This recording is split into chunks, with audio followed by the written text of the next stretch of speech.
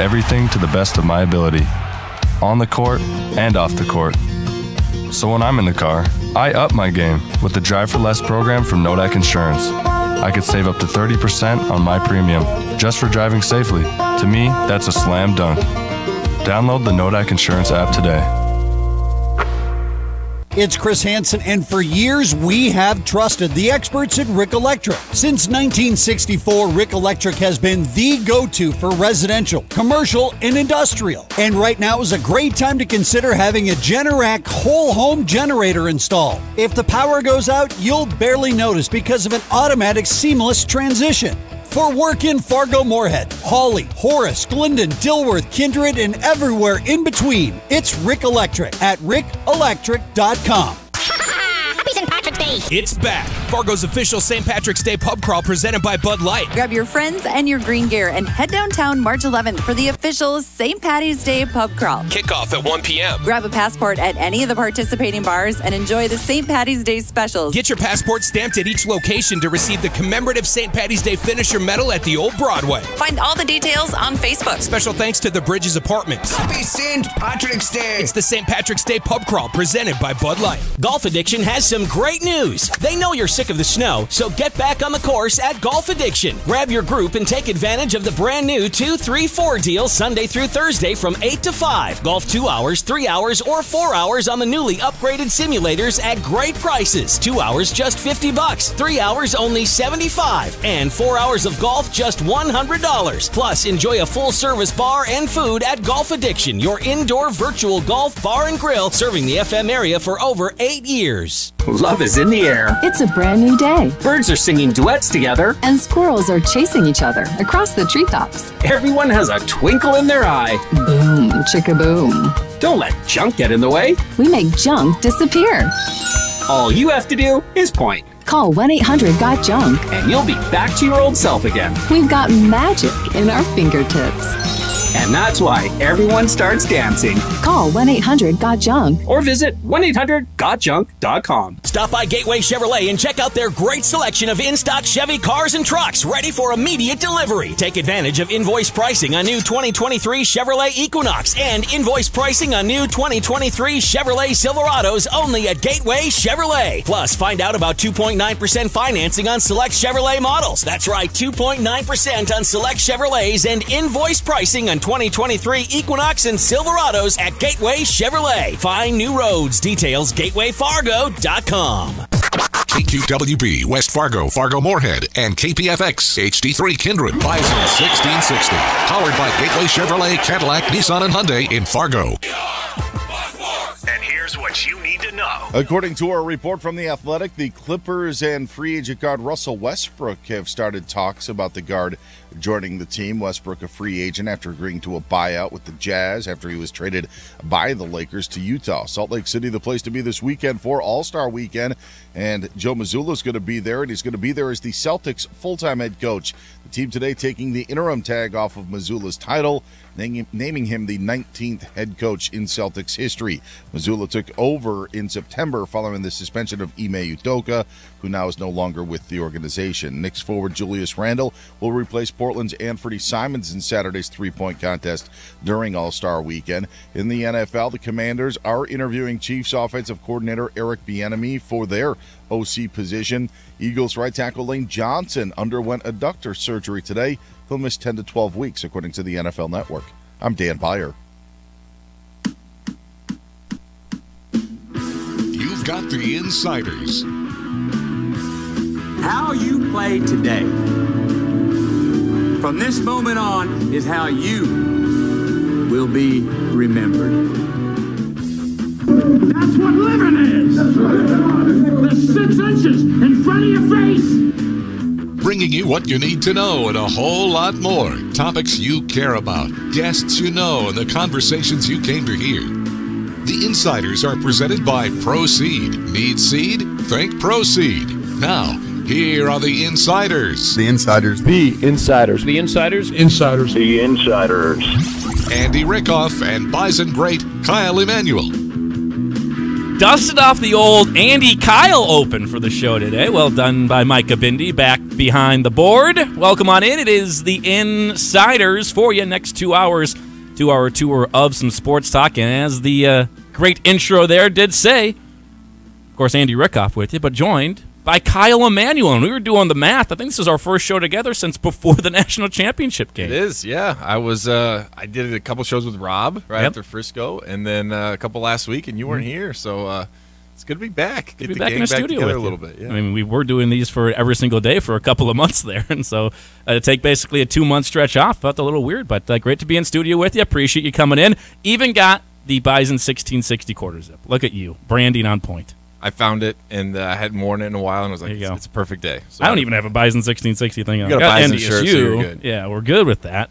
From our good friends there at Learfield with NDSU Athletics, as it's a Bison game day today for both men's basketball on the road in Kansas City, and, of course, women's basketball here at home against the Roos of Kansas City as well. We do have tickets to give away. We'll be giving away plenty of tickets today on the show. You want to go to NDSU women's basketball, we've got some tickets for you. We'll give those away as the show goes on today, so make sure you're tuned in right here. Your last 2 chances to go to games at home for NDSU women's basketball this season. So want to see some games of a team that could be finishing in second place in the Summit League this year? Stay tuned right here because we got plenty of tickets to give away throughout the show for today's game and also the game on Saturday against Oral Roberts. Really fun lineup for you. Looking forward to it. I know my co-host so well, I even did him a solid today because I knew he was going to want to talk about it. And we're having Corey Herlickson on from Oxbow Country Club to talk about the Genesis Open today. A little PGA Tour talk. Yeah, let's go. A little PGA Tour conversation for the Genesis Open. Football season's over. Yeah. In my mind, a lot of people say, okay, now you get ready for baseball. I know March Madness. I still love March Madness. Don't get me wrong. I love college basketball. But for me now, it's golf season. And you see it in the Genesis Open. It's a phenomenal field. If you like golf and you understand players and like their star power, like it's about as good as you can get, minus obviously the guys from Live that are not there. But as far as people in the PGA Tour, it's about as good as you can get. And it doesn't get any bigger than Eldrick. Exactly. Tiger Woods. Tiger back on the prowl for the first time in a little while here at the Genesis Open. He tees off about 2 o'clock, a little after 2 o'clock today. So it won't be during the show, but we can talk about his round today tomorrow. It's the only reason I'm here. I told you. I think we set the over-under at 6.5 times we'd bring up Tiger Woods with you on the show today. Now that we're having Corey on, it's probably more like 10.5. Does this count as one, or is it every time we say his name? From here on out, okay. I think I'll give you the first one free on that bet. But Tiger Woods back in competition, and it is a great group he's with. Rory McIlroy and Justin Thomas. That's the thing I like about the non-majors, because the majors, it's kind of like, I don't know exactly how they do the pairings. Maybe you do. I don't, actually. But I think it's kind of a random draw a little bit. Some of it set up, but you never feel like what we want the last couple of years. We wanted Bryson DeChambeau and Brooks Koepka, and it never happened. Yeah. Genesis Open, they're like Rory, Justin Thomas, and Tiger. There you go. Watch it. Well, and if you look at all the pairings, they're all just studs together. Like a lot of people that you would recognize, recognizable names in the game of golf that are all together. But do you know who the host of this tournament is? I know it's in L.A. No, but like there's like a personal host. Do you know who it is? No idea. Michael Jordan? No. Sorry, I was doing some research on how they do pairings. Host of the Genesis Open. Individual person, who the host is. I'll give you a hint. It's very obvious, and he's also playing. Playing in it? Yes. Tiger Woods? Yes. Oh, Tiger Woods is the host. Now he said he seems like a home field advantage. He said he when it came to the setup and like the course setup and everything, he removed himself from all that like a couple of weeks ago, and he decided but didn't remove his best buddy on the team. Or I have a feeling if Tiger wants to tee off at noon when it's warmer with his best friend Justin Thomas and Rory, they're gonna let Tiger do that, and rightfully so. He should, in my opinion, he should get a pick when he wants to tee off every week. Yeah, and I'm totally fine with it because if you let Tiger pick and it results in Tiger, Justin Thomas, and Rory McIlroy, I'm absolutely okay with it. It's a win-win for everyone. It's a win for golf. It's a win for the fans. It's a win for them. That sounds just fine. By the way, we'll give you a few updates because not only is Tiger Woods in, so is our good buddy Tom Hoge. He's in the Genesis Open, and through 8 holes, Tom Hoge's 2 under, tied for the lead. Tom on the prowl right now. There you go. The Tom Hoagie tracker up and alive for this season. Love it. Is Rahm still up there? When I was watching, obviously that's what I was doing before I came in. He is tied with John Rahm, who is 2 under through 5. John Rahm was birdie and had like a 6-footer for birdie for 3 in a row and missed it. So Patrick Cantlay, John Rahm, Tom Hoagie, all 2 under through 5. Some guy who name I don't know how to pronounce. Oh wait, no, I do. Tom Kim, but South Korean is 2 under through 2. Matt Kuchar's 2 under through 3, and then Peter Malnati 2 under through 8. Those are your leaders right now. All at 2 under. You guys asked about pairings. Well, I learned how they do pairings for the Masters. The Masters are pairings determined by a committee. Augusta National Golf Club members meet to decide on pairings for rounds 1 and 2.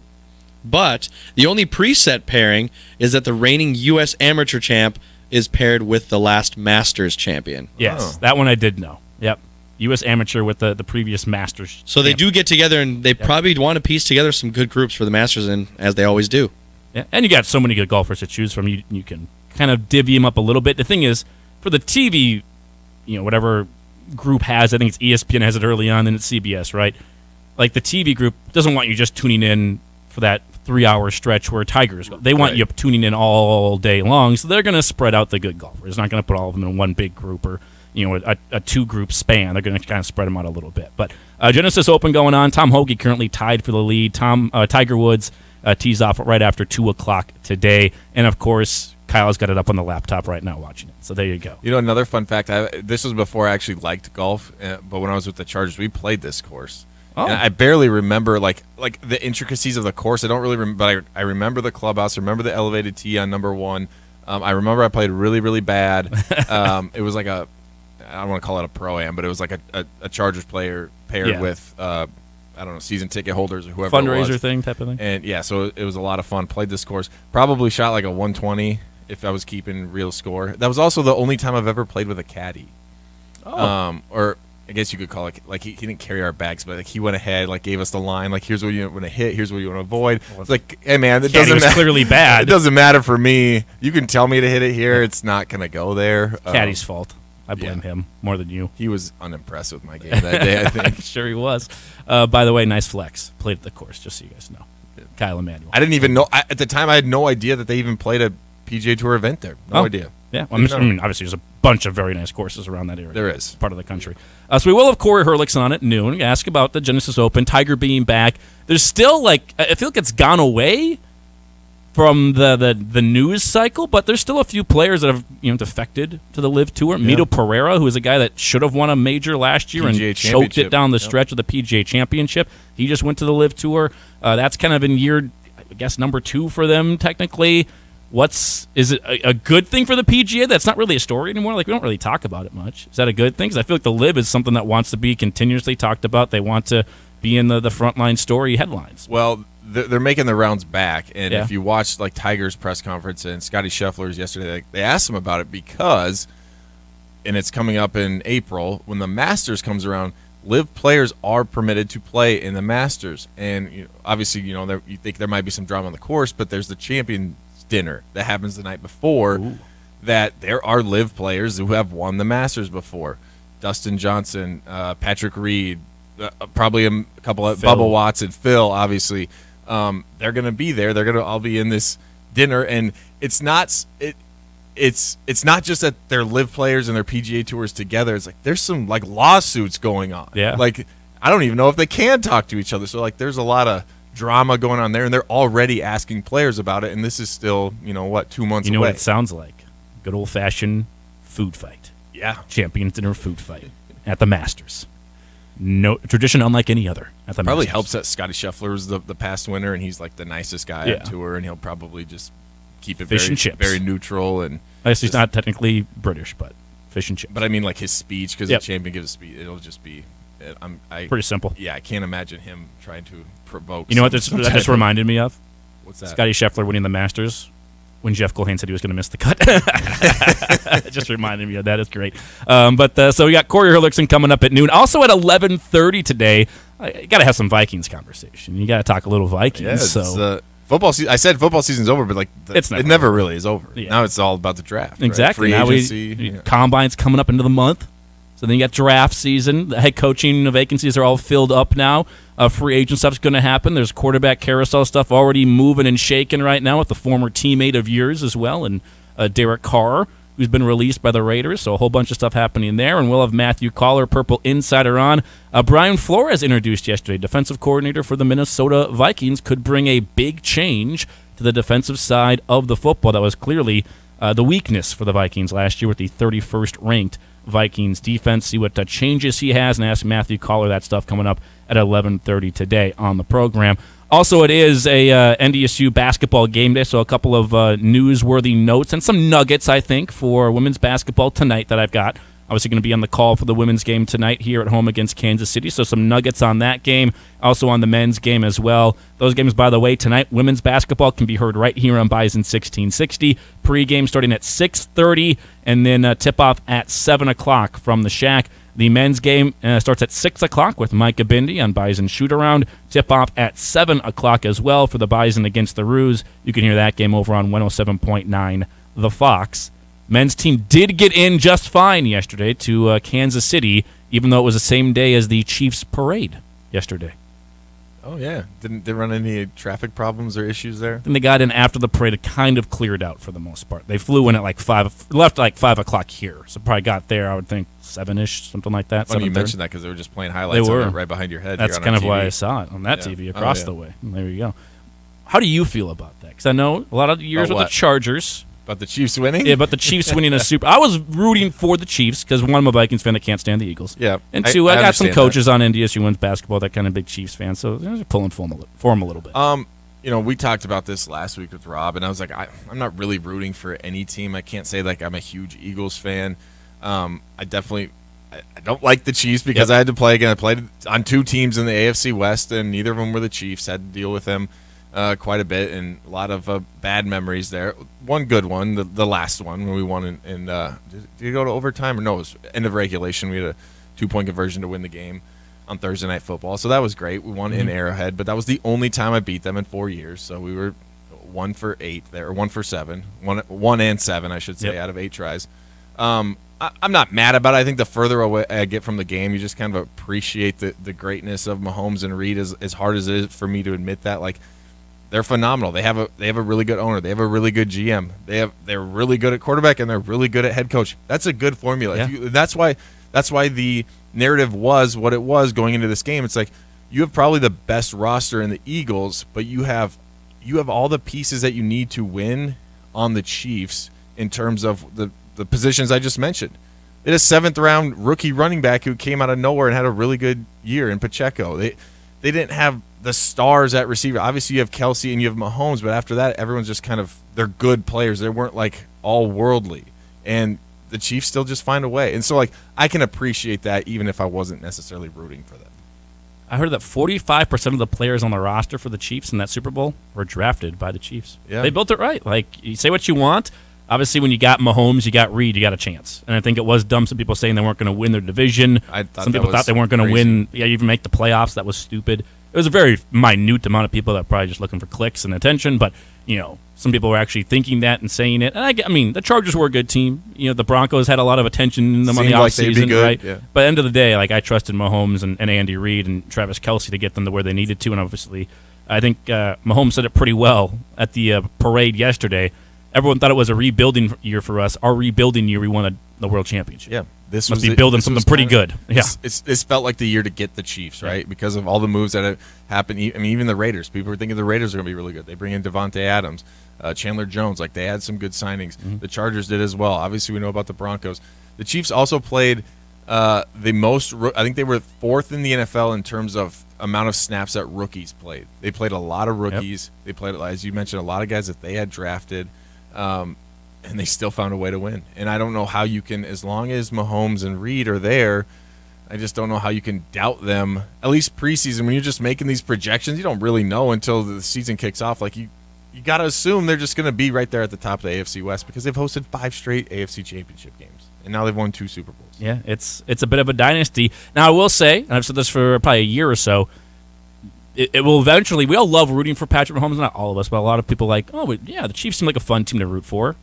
It's going to turn into the evil empire. Eventually, we're going to be tired, sick and tired. We've seen too much of them, want them gone. Just like Tom Brady turned into this evil guy we hated until he went to Tampa Bay. Then we all kind of liked him because he was on social media more. And I think it's starting with Travis Kelce. Because Travis Kelce's narrative of no one believed we'd be here, yelling and screaming, hey, all you guys who thought we sucked, nobody thought we could win anything. You had us finishing last in the NFL. And we won the Super Bowl. Look at us now. It's like, okay, dude. No one thought you were going to be that bad. I agree with you. At the same time, remember watching The Last Dance and how Michael Jordan would just he would just find these random things to motivate him. This guy said the tiniest little minute thing ever, and he would use that. It's when you get to that level, sometimes you just need that added motivation. And if people saying the smallest thing we don't know, the Chiefs will be good, but they might not win the Super Bowl. If that's what it takes to motivate you, okay, find a way. But yeah, I'm with you. But saying they're not going to win the Super Bowl is different than, no one thought we'd win any games. I don't think anyone thought they were going to be terrible. Yeah, people doubted them. I think the majority of the country, the majority of national media picked the Eagles. But it's you won the game by 3 points. Were they really that off? The same thing with the Bengals. And when the season started, a lot of people were on the Bills. But the Bills were a good team. They signed Von Miller. They had some things going for them. That was the same thing that Georgia Bulldogs players were saying after they won the championship, when they were saying, we were the underdogs the whole year. It's you guys were favored to win it preseason. Yeah. The entire who is brainwashing these people? But like you said, just added motivation. Michael Jordan. Are weird. That. I think the best story from The Last Dance was, or one of them, there's a lot of good of them, but George Karl, the coach that was opposite, coaching against Michael Jordan, was in the same restaurant, and then he just didn't say anything to him. And then he just walked out, and Michael Jordan's oh, really? You didn't come and say hi to me? He's oh, just motivation. Yeah. Just the weirdest things. It is kind of stupid. But yeah, you find that stuff. But I think on the outside looking in, you're okay, Travis, let's calm down a little. It's the start. We're going to learn to hate them, because that's what we do. We love people getting to the top, but we love to knock them off the top. People were questioning, is Burrow better than Mahomes? Yeah. Mahomes might be the second best quarterback. Put some respect on his name. Oh yeah, okay. Burrowhead, okay. And I said it before that game. I said if the Bengals beat the Chiefs, I think it's going to be a conversation people will have is who's the better quarterback, because Burrow would have beaten them 5 straight. Right. At that point, you got to have the conversation. It's a fair conversation. I don't think anyone was Mahomes at this point, he's an average quarterback, top 20 maybe. Yeah. No, everyone's at worst, he's probably 2. Yeah. Maybe some people say 3, maybe, but no one was putting him outside the top 3. By the way, you can text into the program. Want you to be a part of it today. You can call in at 701-476-1660, Epic Companies Hotline. You can text us at that same number, 701-476-1660, or email into the Rick Electric email inbox, studio@bison1660.com. Jake in Fargo has texted in, says, since we're talking golf, the new Netflix documentary called Full Swing is a must-watch as it follows players during the tour last season with all the live drama. It says it is identical to Drive to Survive, which is a big Formula One F1 series that was big on Netflix as well.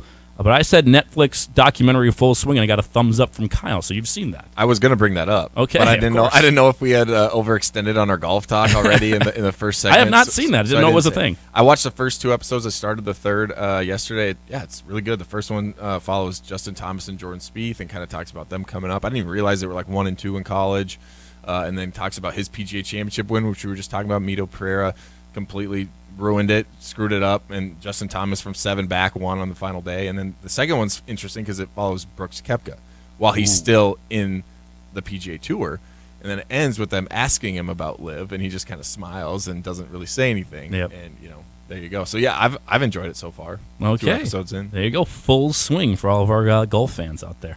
We'll take a break. We'll come back. And I've got a couple of NDSU football burning questions I haven't got a chance to ask Kyle and Emanuel because we haven't talked in a month plus. So some questions on NDSU for Kyle when we come back next year on The Insiders. Your home for the Thundering Herd. Hey, you got any left-handed football? Bison 1660.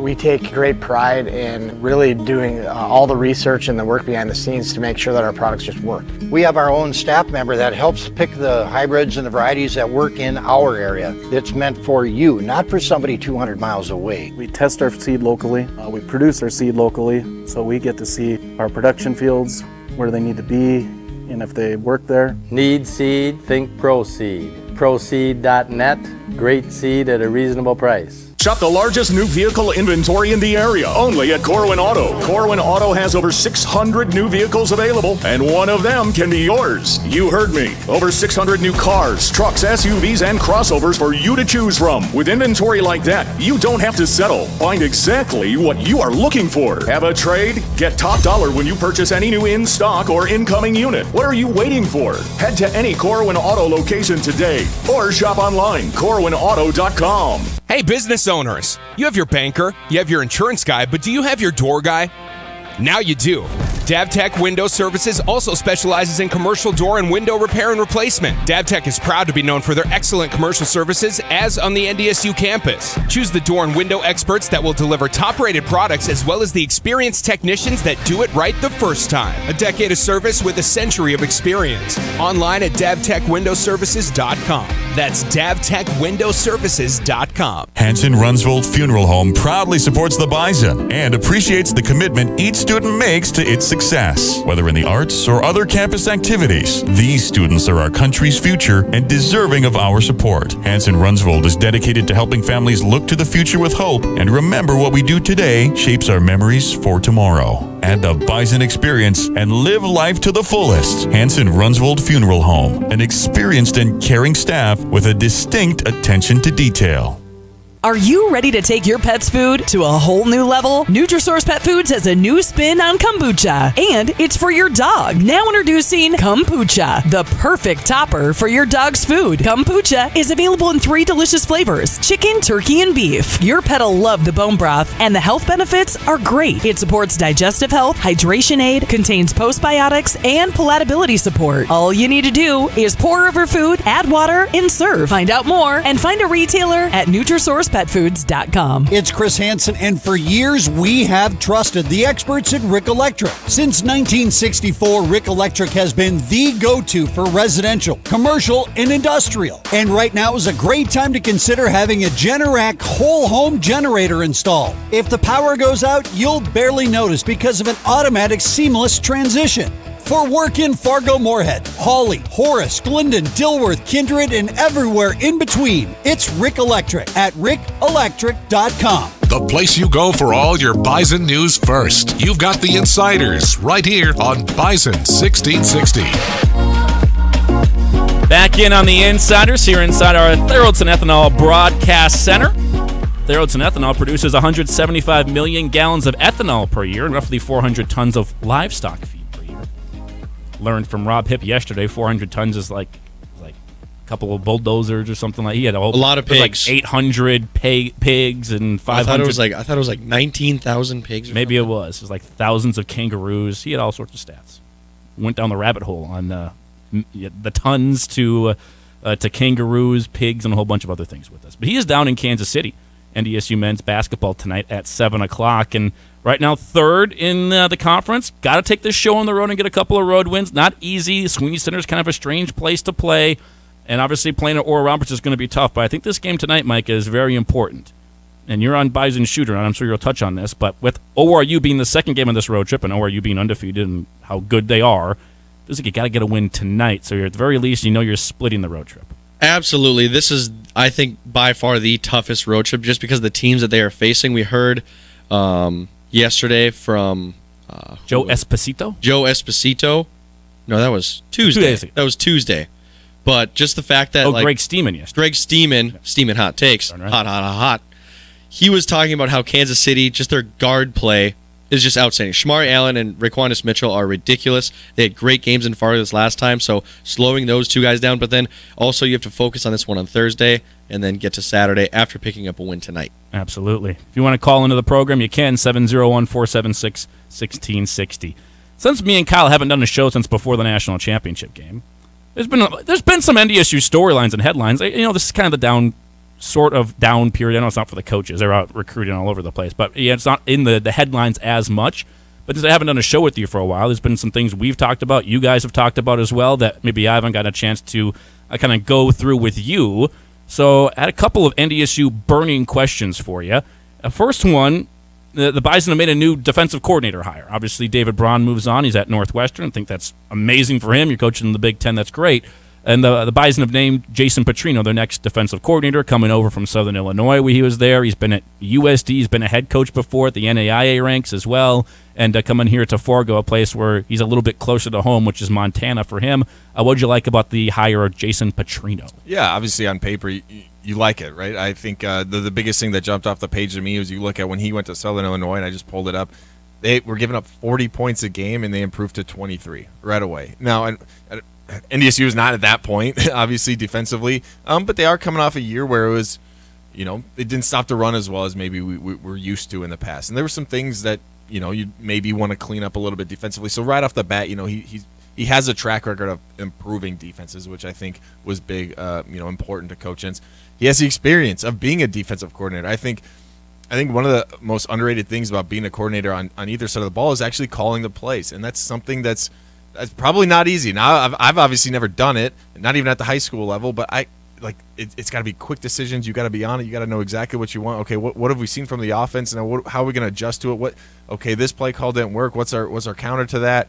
What are they doing? How are they attacking? I mean, there's a million thoughts that are going through your mind, and now, boom, you got to have a play, and you got to have it ready, because otherwise your players aren't ready. Got to stay ahead of the offensive coordinator. I think just having the play calling experience can be a big help there. So yeah, I'm excited to see what he brings. I'm sure every coordinator is going to have some new wrinkles, which I'm excited to see. I think the Bison defense has been the Bison defense for the most part, with those little bit of wrinkles throughout a couple different coordinators. So I'm sure for the most part it will look very similar, but I'm excited to see what he brings a little bit different. By the way, you mentioned you've never done it. There were fans that wanted Kyle Emanuel defensive coordinator. I saw him. I saw the posts. Trust hey, Kyle me, Emanuel's around. You think he'd be a good defensive coordinator? As someone who cares deeply about this program, I would not have been the best choice. You wouldn't have let that happen to your alma mater? We might have been giving up 40 points a game. We would have been blitzing a lot, though. We would coming after him. That's Either for sure. Blitzing a lot or blitzing never, or not blitzing at the right time. Or yep. Yeah, I don't think that wouldn't have been the best. That wouldn't have been the best for NDSU, but I'm flattered. Fair enough. I'm excited about it, too, because you get a guy that's called plays before. He's been around this conference a lot, so he knows the teams. Obviously, they've changed throughout the years, but he knows the teams pretty well, especially being at Southern Illinois for the last handful of years. And when you've got a defense that's, let's face it, is going to have a lot of new faces on it next year. There's a lot of people that transferred or graduated or moved on. So you're replacing your whole secondary. To have a guy that's experienced in calling plays and knows how to do that coach process. Safeties too, yeah, coach Southern, safeties. Yeah. That's important. I think that's an underrated thing we don't talk about, but he's done it before. He's not going to be learning on the job, quote unquote. Not that wouldn't have worked either. I know Grant Olson's name had been thrown around. Yep. If he had done it, would have done a fine job. But I do think there's something valuable about having someone that has called the plays before. Another question for you. Just where do you think NDSU needs to improve? Obviously, losing that national championship game, and we can touch on this later on in the show, too. I know we got Matthew Coller coming up in a bit, but where do you think NDSU needs to improve to get back on top? Yeah, look, I think everyone wants to point to the offensive side of the ball, right? We saw some struggles a little bit there at the end of the year where, it's like couldn't throw the ball at times. The running game wasn't quite the same. You had, 2 or 3 different injuries along the offensive line. You had tight ends that were injured. You had your best player in Hunter Lipke injured. Yeah. I'm a defensive guy, so I'm going to point to that side of the ball. And what I just said, I think the standard around NDSU is stopping the run and being one of the best in the country at stopping the run and making teams one-dimensional. And I know it got better. I know the tackling got better throughout the year. But I think, that front seven, that defensive line, and really being difference makers throughout a football game for your team, I think that's something that they're going to look at and try and find a way to just be a little bit more dominant in the running game. And look, by all means, it wasn't bad. No. If you look at the stats, it really wasn't. But to the NDSU standard, it maybe was the NDSU bad. standard is so high when you're giving up 100 yards a game pretty much every single game on the ground. I think, again, maybe I'm just biased because I played at NDSU. I played defense, and that was always my number one goal as a player. Let's stop these guys from running the ball, because it's, to me, like when a team can't push you around, when a team can't run the ball, it's frustrating for that offense. Like, okay, now we have to sit back there. We have to throw the ball. We have to sit in the pocket. Play action is not going to work because they're not going to respect it because they know we can't run on them. It just opens up so much more for you defensively. It allows you to play coverage. It allows your defensive linemen to really pin their ears back and go rush the passer and not have to worry about, okay, I got to read my lineman. Is this run or pass? So I think I'd point to there right away. I would agree with you. I think the defensive line getting more dominant, winning more at the line of scrimmage. I think you've seen teams across the entirety of the FCS, but especially the Valley, copy NDSU and get really, really good on the offensive line. Yep. And they're winning on the lines of scrimmage now. NDSU, you respond, and you get... the other thing is you had a lot of young guys on the defensive line. You didn't have Eli Mostert for the whole year, right? You had some younger players, Heisman, Dutton Heffer. You lost some guys to graduation, and then you lost some more guys to injury, which didn't help. Again, but... as the coaches would tell you, like, no one cares. There's no excuses. Like, okay, you lost some guys, you have some young guys, whatever. There is no excuses. You have to go out there and play and find a way to perform. Yeah. So, and then I'd also say maybe the linebacker spot. Figuring out, and you were shuffling some linebackers. I think there's a lot of guys that can contribute there, but I felt like the best defenses for NDSU, you had Jackson Henke, you had Nick DeLuca. They weren't coming off the field. Those were your guys, your go-to. He's going to stay on there. He's going to get things organized. He's going to get people in the right spot, and you're going to be just fine. So I think you need that guy at the linebacker spot. Yeah, and to me, it's not even like I don't know if there was a talent issue. Like I think Kubitz and Wirtz were both good, very good linebackers. They're good players. To me, it's more, and this is only something that someone inside the locker room could answer. But is it you need that leader, right? And I think that's what those guys were more than anything. You think about Jackson Henke, very good football player, but he was their quarterback out there. He was getting everyone lined up. Like you knew when you had Jackson Henke on the field, when you had Grant Olson on the field when I was playing, like things were going to go well because you had that captain, you had that leader out there. And I don't know, maybe they did have that, and maybe it worked out for them. But I think having that one voice in the huddle could possibly, help fix some things. I agree with you. Let's take a break. We'll come back. Matthew Coller, the Purple Insider, with the latest on the Minnesota Vikings and what the Vikings got to do to get better on defense, as well as Brian Flores was introduced yesterday for the Vikings in an introductory press conference. Matthew Coller when we come back on the Insiders. Champions play here. This man was a bona fide scrub. He can't play. No disrespect whatsoever, but I'm sorry to tell everybody the truth. He has small hands. He can't catch the ball. You're home for the Thundering Herd. Bison 1660. Rice Companies understands that strong buildings and strong communities start with strong connections. They know the importance of every bolt, every beam, and every handshake. Every connection must be strong. When you work with Rice Companies, you're building on more than concrete and steel. You're building on knowledge and expertise with people you can trust. People who value your investment as much as you do. Connect with Rice Companies, your local Butler builder, and experience the difference strong connections can make for your business. Learn more and see career opportunities at ricecompanies.com. There's so many things on the mind of ag operators. This is Scott Zelandic with Cornerstone Bank. Right-sizing your farm operations, interest rates, and inflation are hot-button issues, and for good reason. These concerns require a specialized approach. At Cornerstone Bank, we're here to help businesses, ag operations, and individuals when they're making important decisions about their money. We're a locally owned and managed community bank, and we've been specializing in ag banking for generations. Come see the experts at Cornerstone Bank. Member FDIC, Equal Housing Lender. Snow, ice, and below zero temps. Typical Midwest weather, but not so kind to your vehicle. That's why Jiffy Lube of Fargo is here to make sure you have your vehicle in top working condition and ready for these winter roads and temps. Oil changes are the #1 maintenance item that's neglected. At Jiffy Lube of Fargo, no appointment needed at any of the 3 locally owned locations. Jiffy Lube of Fargo, where you can do more in a jiffy. Jiffy Lube of Fargo, proudly serving the metro area for 5 decades. Businesses should know that Consolidated Communications has the only data center in the FM area that is SOC 2 certified. That means Consolidated has tested reliable systems in place to protect your valuable data. That's more important than ever with today's security concerns. Many business insurance companies require SOC certification at data storage facilities. You should work with a local data center that is SOC 2 certified. For scalable, cost-effective data center solutions for your changing business needs, go to consolidated.com/data center. Experience is what builds the future of glass at Cardinal IG in Fargo. Cardinal IG is leading the industry in the development of superior glass for the residential window industry. Their highly motivated and talented employees design and manufacture the best glass in the industry. This February, Cardinal IG would like to say thank you to Michael Johnson, Elisa Henjum, and Elizabeth Victor, who are all celebrating their first year at Cardinal IG. To view open positions or to apply, visit CardinalFargo.com. That's CardinalFargo.com. When it's time to make your next move, turn to Todd Kettermas with Beyond Realty to put the full court press on your home search. Whether you're looking for a quiet home in the suburbs or something downtown, Let Todd Cattermas run the point for you in the search for your dream home. Call Todd Cattermas with Beyond Realty today or visit him at 4832 Amber Valley Parkway in Fargo. Todd is a proud partner and the preferred realtor of NDSU Athletics. Todd Cattermas with Beyond Realty, moving the herd one home at a time. Gearing up for another season of Bison football? We've got you covered each and every day on the Insiders on Bison 1660. I feel glorious, glorious, got a chance to start again.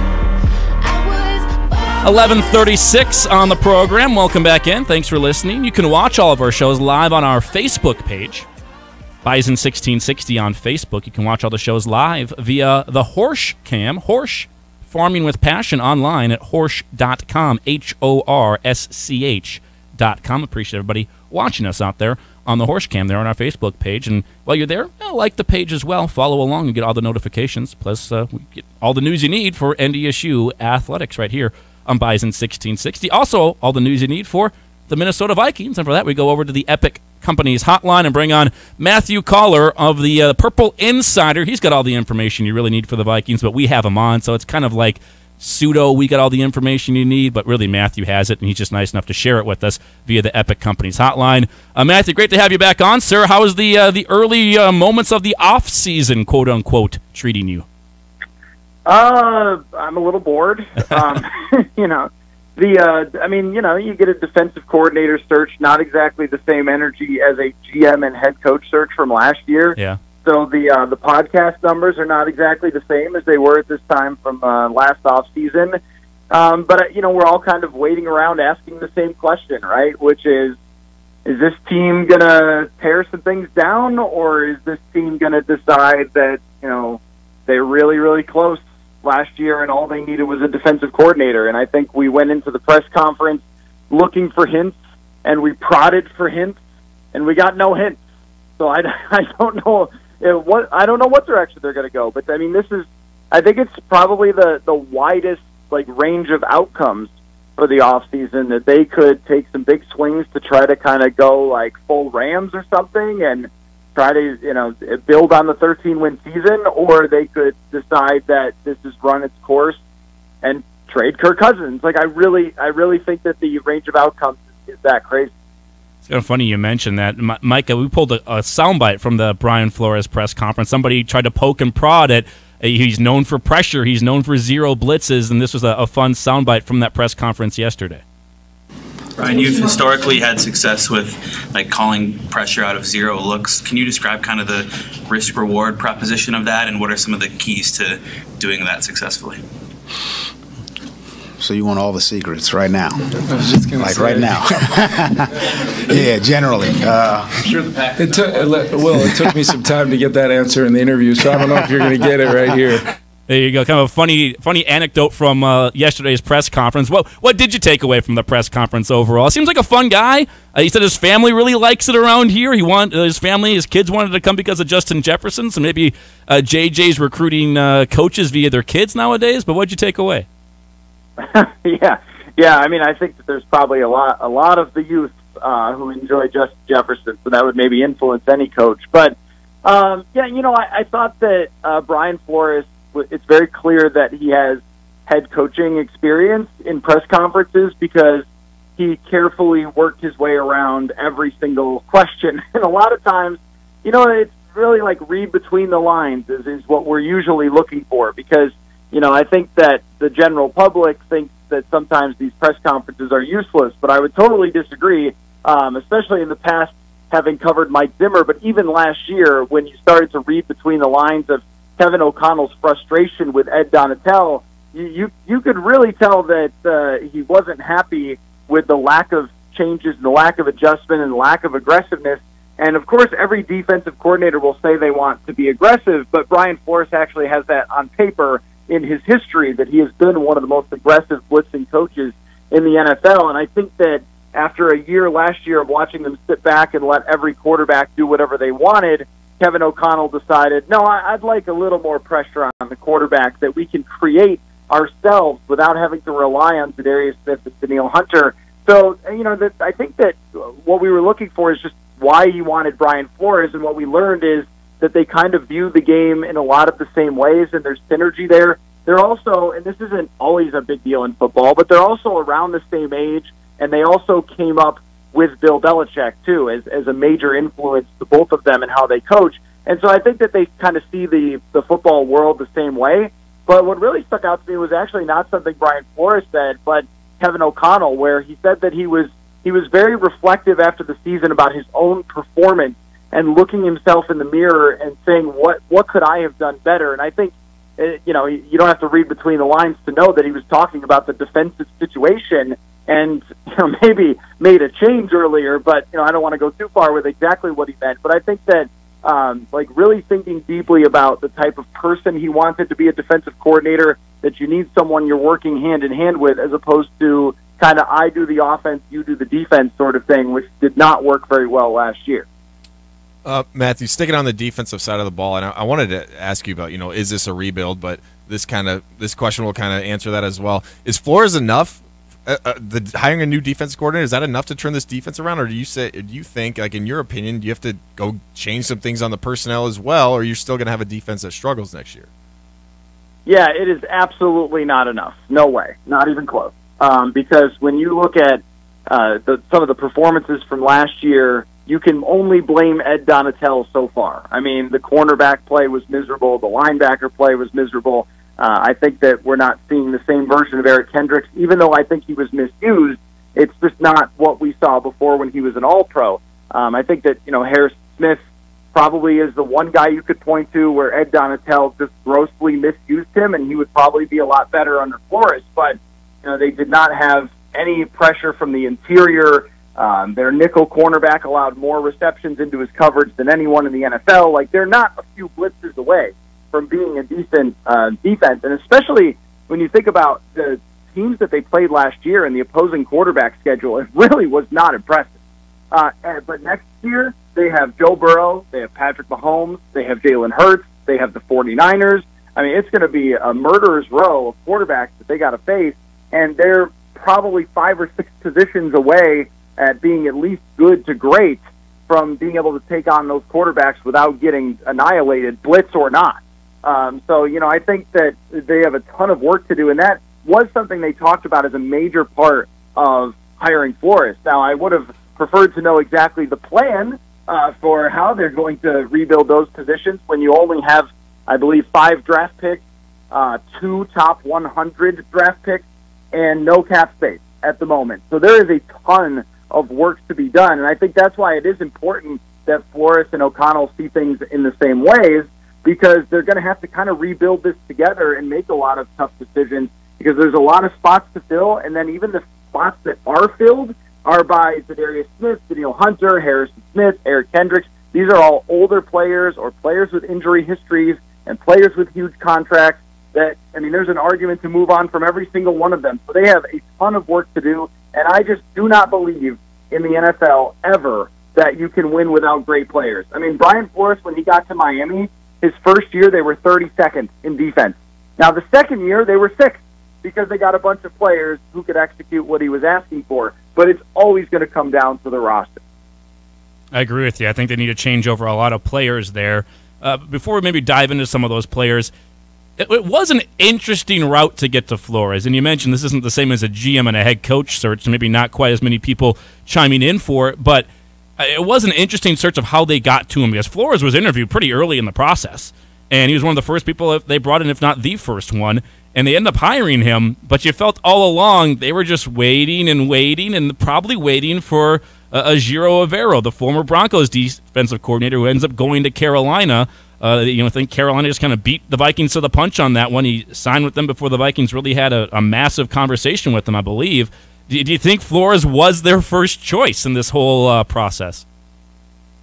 Yeah, if we go by the reports, then Avero was their first choice, and that probably is correct. But, I think that if you were laying it out, like, what's the best-case scenario, this is pretty close to it, right? Somebody who has this level of experience. And whoever you hire, if you're hiring someone good, that their ultimate goal is going to be a head coach. So I think that would be the only downside to Flores, is that if he turns around the defense quickly, you're going to lose him quickly. But that's just the reality of unless you have a Steve Spagnuolo that's sort of set in Kansas City and wants to stay there DC and win Super Bowls, normally every DC that you have is a guy that's going to try to get head coaching jobs some other place. So I think that it was a good outcome, even if it wasn't their first potential outcome. It was with Flores interesting though, and of course he just didn't really answer the question. But when we were asking him about why he came to Minnesota without doing another interview with Arizona or even interviewing with the Denver Broncos, and he talked about it just sort of being a feeling and talking to his wife about how he liked the organization and wanted to be here and that kind of thing. But I'm sure there's more to it, right? Like, is it, did the Vikings lose out on Avero and then say, you know what, can we look under the couch cushions for a few more dollars that we can give Brian Flores, right? Like, that's probably it. But, I mean, still, you come out with a guy who is more experienced and who has also got a background in scouting, which is how he broke into the league with New England, which I think is really huge for this because they have misevaluated a lot of young defensive players in recent years, whether it be in the draft or even, it's funny, like the best player they've drafted since 2015 actually plays for the Dallas Cowboys with Jaron Kearse, and he could never get on the field with the Vikings. So, I think that they really need that element, and that actually might be better to have him here than Avero. I think the rebuild is so interesting to me if that's the direction the Vikings decide to go, because they were 13-4 last year and won so many games and had some success. But you have those aging superstars like you talked about. If they do decide to go that route, where do they start? And let me throw out a scenario too, because someone brought this up to me. Is there any way on earth, and I thought it was crazy, but I'll ask you anyway, they trade Justin Jefferson? No. I thought you were going to say Kirk, because there are ways on earth that could happen, but there's no way on earth that they're trading Justin Jefferson. Maybe on Saturn. I don't think on Earth, though. Yeah, no. You would have to be from another planet and not understand how sports work to trade Justin Jefferson. I mean, this is a guy who should be on your team for the next 10 to 15 years. I mean, you're just not even. That's not even in the slightest bit of consideration, because eventually someone else will play quarterback for this football team. Because, Kirk Cousins is 35. He's only got 1 year left on his contract. And whether they're going to move on now or later, they're going to move on someday. And you want the next quarterback who will probably be drafted to have Justin Jefferson. I mean, if Kirk Cousins without Justin Jefferson, let's say if Jefferson had gotten hurt in camp last year, what do they win, like 6 games and Kirk is traded right now? I mean, that's how unbelievably valuable a number one wide receiver is like him. And I think we saw it with A.J. Brown. We saw it in Miami with Tyreek Hill. It's only Mahomes who can do stuff without one, just like Brady used to. But everybody else who's human would like to have Justin Jefferson. So, no, that is a 0% chance, unless Jefferson told them, under no circumstances will I sign an extension with you. And even then, they would not trade him now. They would probably play it out and still try to win in his last year under contract. But I think he'll ultimately sign an extension. But to your question about the rebuild, there's going to be rebuilding. There has to be rebuilding. There's no other choice with their salary cap situation. It's just what shade of rebuilding do you want? The 50 shades of rebuilding. It's like, do you want to, draft a quarterback right now and trade Kirk to somebody who's desperate for a quarterback? Or do you want to just kind of do the competitive rebuild thing and sort of softly get rid of a couple of older players to create cap space?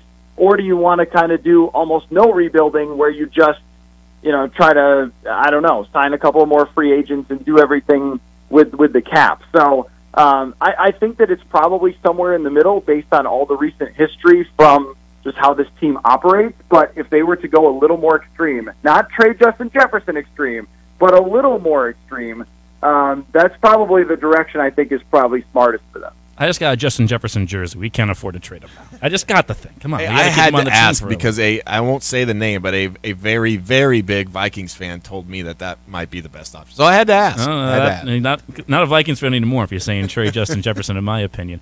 By the way, the scenario you brought up, though, Matthew Coller, if you traded Jefferson, or if you didn't have Jefferson this last year, you'd win 6 games and Kirk was traded. There's probably some Vikings fans whose ears perked up when you said that. Maybe that's not the worst thing in the world if you get rid of Kirk Cousins. I'm sure there'd be a couple of them that would sign up for that, actually.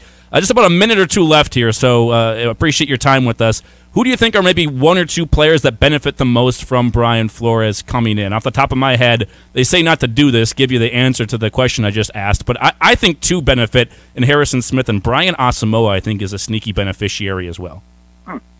No, yeah, I agree with both of those. I also think that for the cornerbacks, the young cornerbacks who presumably will be asked to play next year, it's likely a better fit based on their skill set. So, I mean, like Andrew Booth Jr. and Caleb Evans, they both have to stay healthy.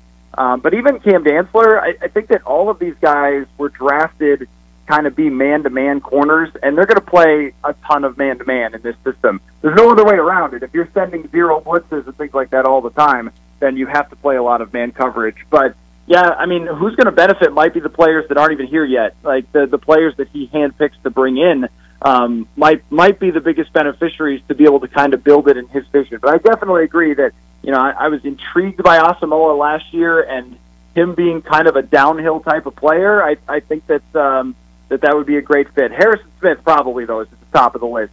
Ed Donatel should be fined by Roger Goodell for his usage of Harrison Smith last year.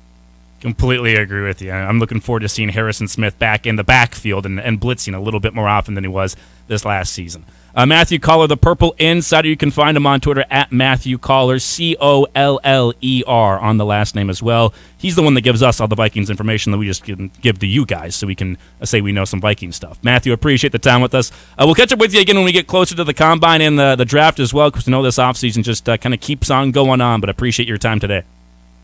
Yep, sure thing. Anytime, guys. There you go, Matthew Coller. Nice enough to stop in and join us via the Epic Companies hotline.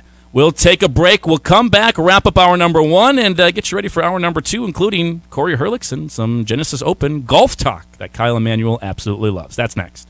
The most complete Bison coverage in the region. Your Bison Nation station. You are deep in thought, which is always dangerous. Bison 1660. Invest in your community with Epic Companies. Hey, this is Mac. Have you been looking to diversify your portfolio and dive into real estate? We offer multiple types of investing through our mixed-use buildings and entertainment plazas. If you are an accredited investor and interested in hearing more about the investment process and how you can be part of enhancing the quality of life in the area, visit epiccompaniesnd.com to review our investment options. That's epiccompaniesnd.com. Jeremy here at Horsch in Mapleton. Did you know that Horsch manufactures premier planting, seeding, and tillage solutions right here in the FM area? We are proud to be a family-owned business based out of Germany and would love for you to join our team right here in Mapleton. We offer competitive pay, full benefits, and paid family time from Christmas to New Year's. Please visit Horsch.com to view our current openings. Put that tax return to good use this year by paying cash for your next vehicle at Corwin Public Wholesale. Shop over 300 used vehicles at wholesale prices with vehicles starting at just $900. You might even have some cash left over. Cars, trucks, crossovers, and SUVs. They have it all at wholesale prices. Get more for your tax return this year at Corwin Public Wholesale. Corwin Public Wholesale, where your tax dollar goes further this tax season. Located right on the I-29 frontage road, Fargo. The story of the nurse and the foot pain that nearly brought him down. I feel like I'm giving people their lives back. Robert lived to take care of his patients, but he couldn't do it unless he took care of his foot pain. I have plantar fasciitis. It'll almost put you on your knees. That's how much it hurts. His own recovery started when he got fitted for arch supports at the Good Feet store. Now that I'm pain free, I can make these people feel better. Can't beat that. Stop by or schedule your free fitting at goodfeet.com. A story of first downs and second chances. Meet former pro football player Michael Robinson. I wanted to keep playing, but my feet hurt. And all those big league experts couldn't help? You have access to anything, but none of it worked. Finally, he got fitted with Good Feet arch supports. Let me tell you something. They work. Now, he recommends Good Feet to Anybody. If you move, go to the Good Feet store. sign up for your free fitting at goodfeet.com. Stop by the Good Feet store on 13th Avenue near TJ Maxx Plaza for a free fitting. Call 1-800-NEW-FEET or visit goodfeetdakotas.com. Hey, Bison Nation, Andy Reckoff here, and I just wanted to take a moment to say we absolutely love our Herlickson Ethanol Broadcast Center. Love being there every day to bring you the very latest with NDSU athletics, but we're not the only ones that like to be in the studio. Michael Tutsi with us here live in studio. Scott Anderson joining us, Director of Multimedia, NDSU. The athletic director's inside the studio. Matt Larson's joining us. I told you we weren't the only ones. Fuel your future and join the growing team at Herlickson Ethanol today by going online to herlicksonethanol.com. Whether it's the FCS, NFL, or productivity at work, we have you covered. That man is playing Galaga. Thought we wouldn't notice, but we did. It's the Insiders on Bison 1660. Welcome back in to the Insiders. Andy Reckoff, Kyle Emanuel for today and tomorrow. Nice enough to join us for tomorrow as well. We had this question for Micah earlier in the week. Young relationship over there. Young love. He had the... You got candles and socks. I got 2 candles and I got a couple pairs of fluffy socks for the cold winter. Yeah, how was Valentine's Day for the still fairly newly married? Yeah, no, it was pretty low key. She worked all day. I was busy that night. So we're actually gonna celebrate this weekend. So okay. We haven't really decided what we're gonna do. Obviously, go out for a nice dinner and just get away. We don't have kids, so it's like weird. Yeah. It's like we don't really need to go on a date, but like it's still important, you know. So we're gonna celebrate this. You weekend. Get a rose or roses or flowers. Well, I can't give anything away. What if she's listening right now? Okay, that's a good joke. Yeah. True. She's at work, so she's probably no. She could. I've told her. That was my advice to Mike. And there's the app. I don't know anything about relationships, but I said you should probably bring a rose. He didn't. He did get some gifts though to equal out the gift he got. I'm married, and I don't know if I know anything about relationships. So it's a constant figuring it out. Right? Fair enough. So this weekend will be the Valentine's Day celebration for the Emanuel household. Yeah, we talked about doing like a fast food date where you just like go to like 4 or 5 and order one thing from like Taco Bell, Chick-fil-A, like you just go to a bunch of different fast food restaurants and get one thing. It's kind of cool. We've talked about that. I know one of her friends does that. We haven't done it yet, and probably won't. Kind of a cool change up, right? Yeah, something different to do. A do. little cheaper too. So. Yeah, something different you could do. Like it. Don't mind it one bit. We do have Corey Herlickson coming up here in just a couple of minutes, though. One more thing on the Vikings. You're not going to trade Justin Jefferson, but Micah's big on trade Adam Thielen or cut Adam Thielen. 33-year-old wide receiver. Yeah, I get that. Does that make sense to you? Yeah, because he has a huge cap hit, doesn't he? He has like 8. I think it's the second highest on the team. Exactly. So I get it. I mean, if you can restructure it and keep him at a lower dollar, would you? If it's a 3-year deal. Possibly. Okay. I think he's probably adds some things that we don't even know about in terms of his leadership and just the fact he's a Minnesota kid and his whole story. I think there's still some value there. He obviously has dropped off a little bit, but I think he's still a serviceable wide receiver. But at $18 million cap hit, I don't know. I could understand them trying to restructure. I think he even said as much. I think he did an interview with like Pat McAfee or someone down in Arizona during the Super Bowl, and he was like, "Yeah, if I stay, it's not going to be. It's going to get restructured. All that kind of stuff. Yep. How about Delvin Cook? In the age of the throw the ball offense, air it out. Delvin Cook's like 12, 13 million something this year, maybe even 15. What about Delvin Cook? I am of the mindset of you don't pay running backs, and I'm sorry, and this is coming from even really good ones who played running back, loved the position. Like I didn't want to be a quarterback growing up. I wanted to be a running back. I wanted to run the football. Like I love the position. I just think. And I've had this discussion with other people before. I think the gap between the best running back and maybe the 15th or 20th best running back, I don't think it's that big. I think you could make an argument about like Derrick Henry, Dalvin Cook to a certain extent, Saquon Barkley, but it's McCaffrey. McCaffrey, sure, but it's like with that cap, if you're going to pay them they're going to be the highest paid running back. Like, are they a difference maker? Are they the reason you're going to win a Super Bowl? I know Patrick Mahomes is a little bit of an outlier, but we just saw what they did with Pacheco, and he's a 7th round, and Jerick McKinnon. I mean, so I think you have to be good at running back. You have to be serviceable at running back, obviously. But do you need to pay one? I don't know. It's tough, especially when fans love Dalvin Cook. So I get it. I tend to agree with tough. you. I do tend to agree with you. We'll take a break. We'll come back. Hour number 2 gets going. Back to Kyle's favorite subject. We'll talk golf. Genesis Open. Tiger Woods is back. Tiger, Rory, JT, Live Tour is still a thing as well. Corey Herlickson, pro at Oxbow Country Club, has that for us when we come back to start off hour number 2 of The Insiders next.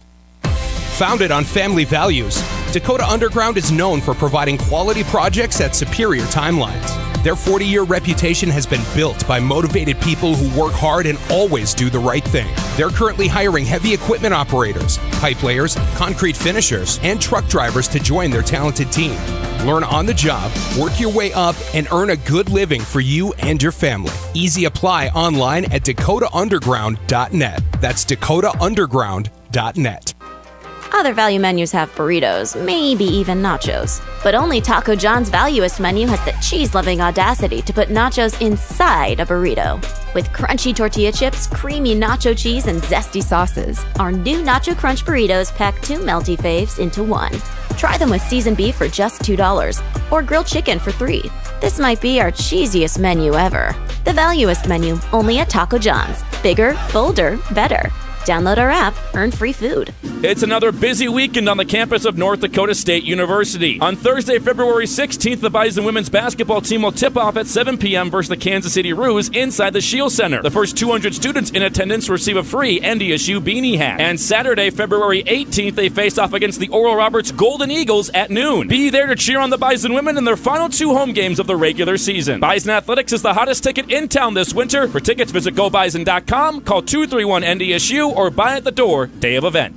Stop by Gateway Chevrolet and check out their great selection of in-stock Chevy cars and trucks ready for immediate delivery. Take advantage of invoice pricing on new 2023 Chevrolet Equinox and invoice pricing on new 2023 Chevrolet Silverados only at Gateway Chevrolet. Plus, find out about 2.9% financing on select Chevrolet models. That's right, 2.9% on select Chevrolets and invoice pricing on 2023 Equinox and Silverados at Gateway Chevrolet. Find new roads. Details gatewayfargo.com. KQWB West Fargo, KPFX HD3 Kindred, and K224FD Fargo. Bison 1660, powered by Gateway Chevrolet, Cadillac, Nissan, and Hyundai in Fargo. And here's what you need to know. According to our report from The Athletic, the Clippers and free agent guard Russell Westbrook have started talks about the guard joining the team. Westbrook, a free agent after agreeing to a buyout with the Jazz after he was traded by the Lakers to Utah. Salt Lake City, the place to be this weekend for All-Star Weekend. And Joe Mazzulla's going to be there, and he's going to be there as the Celtics' full-time head coach. The team today taking the interim tag off of Mazzulla's title, naming him the 19th head coach in Celtics history. Mazzulla took over in September following the suspension of Ime Udoka, who now is no longer with the organization. Knicks forward Julius Randle will replace Portland's Anthony Simons in Saturday's three-point contest during All-Star Weekend. In the NFL, the Commanders are interviewing Chiefs offensive coordinator Eric Bieniemy for their OC position. Eagles right tackle Lane Johnson underwent adductor surgery today. He'll miss 10 to 12 weeks, according to the NFL Network. I'm Dan Byer. You've got the Insiders. How you play today, from this moment on, is how you will be remembered. That's what living is. The 6 inches in front of your face. Bringing you what you need to know and a whole lot more. Topics you care about, guests you know, and the conversations you came to hear. The Insiders are presented by Proceed. Need seed? Think Proceed.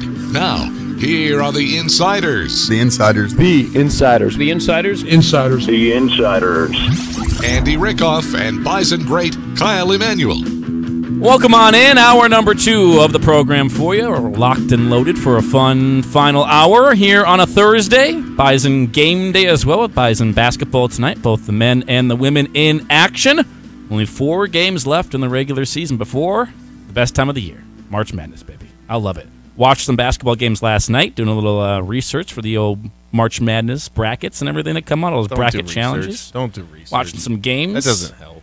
One thing I've learned is you're right. Yeah, don't. This year specifically, because Alabama, the number 1 team in the nation, lost last night. It's now the 9th time the number 1 team's been beat, tied for the most in the history of the NCAA since they started keeping track of that stuff back in the 40s. tied with the 1993 season. Well, and even the years when it's not wide open, even there's years when there's like 2 or 3 teams that are always consistently at the top. 2 or 3, at least 2 of them are probably going to get upset. And right? the teams at the top that have been the number 1 this year, Houston, Alabama, Purdue, it ain't right. Kansas, Gonzaga, Duke, UNC. UNC was a couple of times, but and if I remember correctly, I think Purdue started the season outside of the top 25, weren't even ranked, and then they get all the way to number 1. So it's like, yeah, it's going to be all over the map. Yeah, and the thing about the brackets is you fill one out, even if the top team does exactly what you think. Well, everyone behind them is probably someone's going to get upset. It's just, this could be the year of an 8, 9, 10 seed winning it all. Yeah.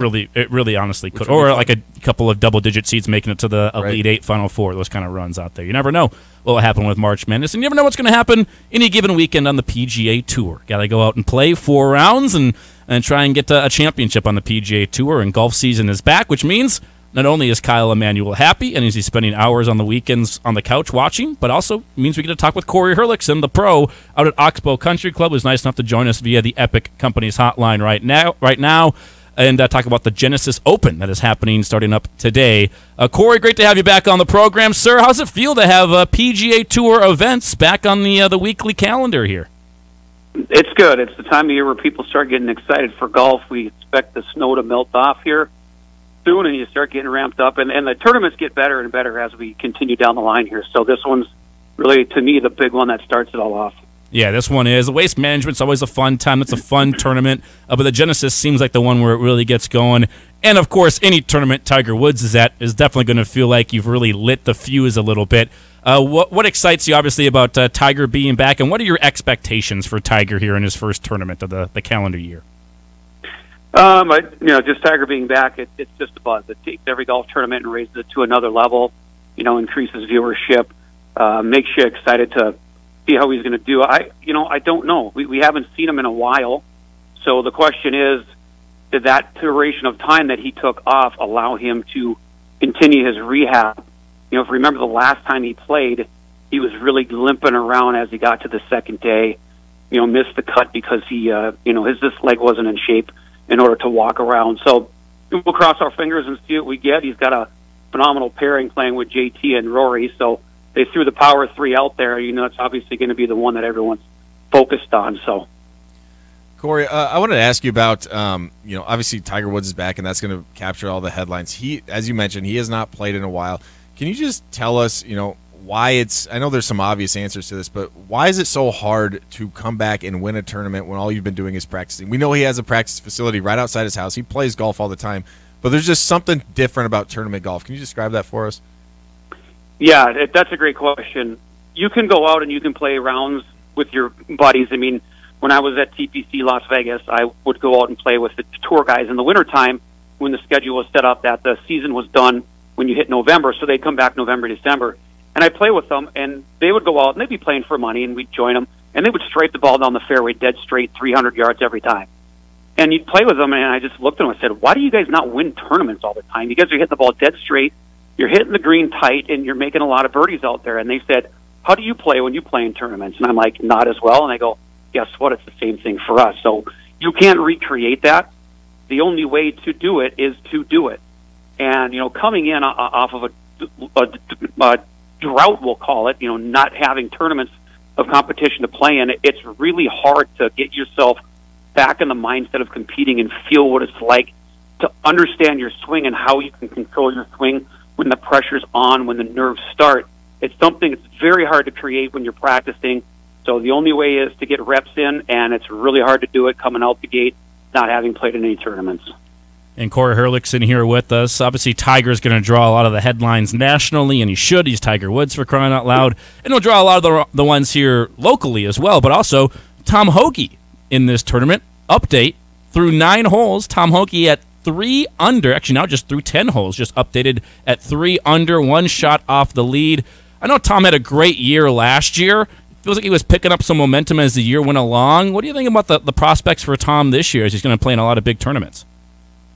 Well, it bodes well for him having such a great finish at the end of the year and finishing where he did on the FedEx Cup points, because that's going to allow him to get into, for the most part, almost every single tournament. As long as he keeps his ranking high enough, it's going to potentially keep him in the Masters. It's going to give him opportunities to get into the U.S. Open and British and the PGA. But outside of those 4, you're not going to go into those 4 and play well in every single one. But the rest of the tournaments, he's going to have the ability to play in any tournament that he wants to versus having limited play-in. So if he continues to have the success that he's had and have the ability to play in whatever tournaments he wants to, he can pick and choose the events that the golf courses suit his eyes or the formats suit his eyes.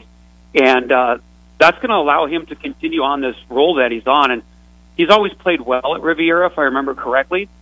So, I wouldn't be surprised to see him have a nice finish, a top 20 finish, and continue the success that he started even this year off with winning that event down with his teammate that he won and his finishes that he's had recently. Corey, let's stick right there with Riviera, where the Genesis Open is being played this week. I think it opened in like 1924, so a very old course, but yet it still is challenging.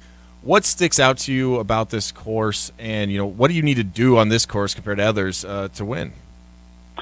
Riviera is a classic golf course, one of the more storied golf courses on the West Coast.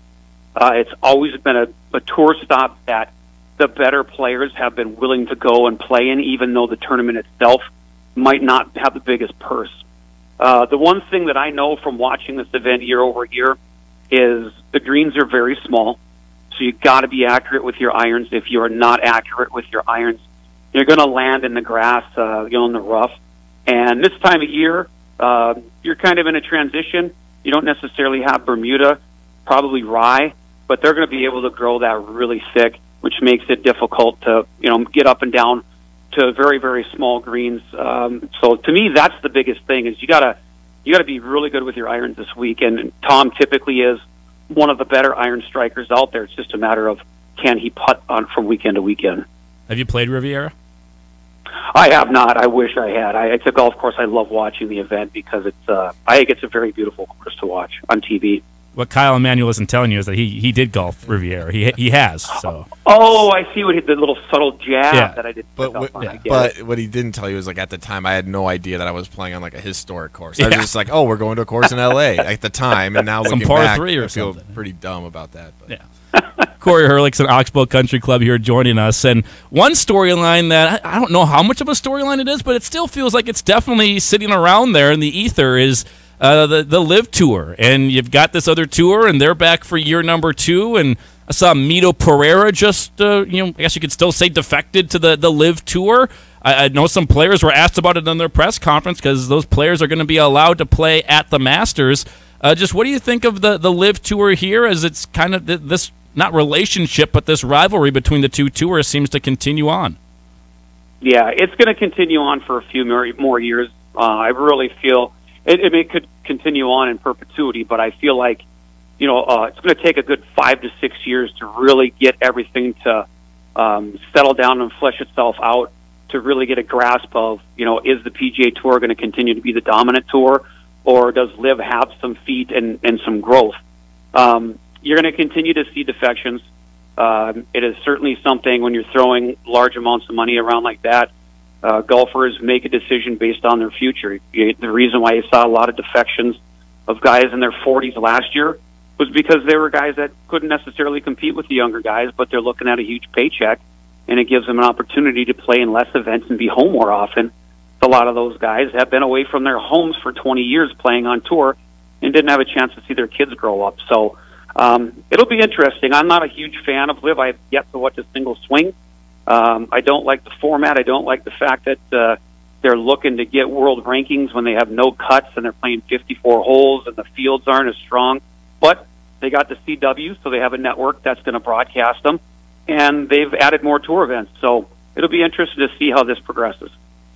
Yeah, I'm right there with you with the Live. It almost feels like an all-star game format at times. You know what I mean? It's not real golf. But especially anyway, not 4 rounds, 3 rounds, right? Like No cuts, and it's a team. And anyway, I got to bring up Tiger Woods one more time. He's Tiger Woods. That's mentioned 5, Micah. Mark down.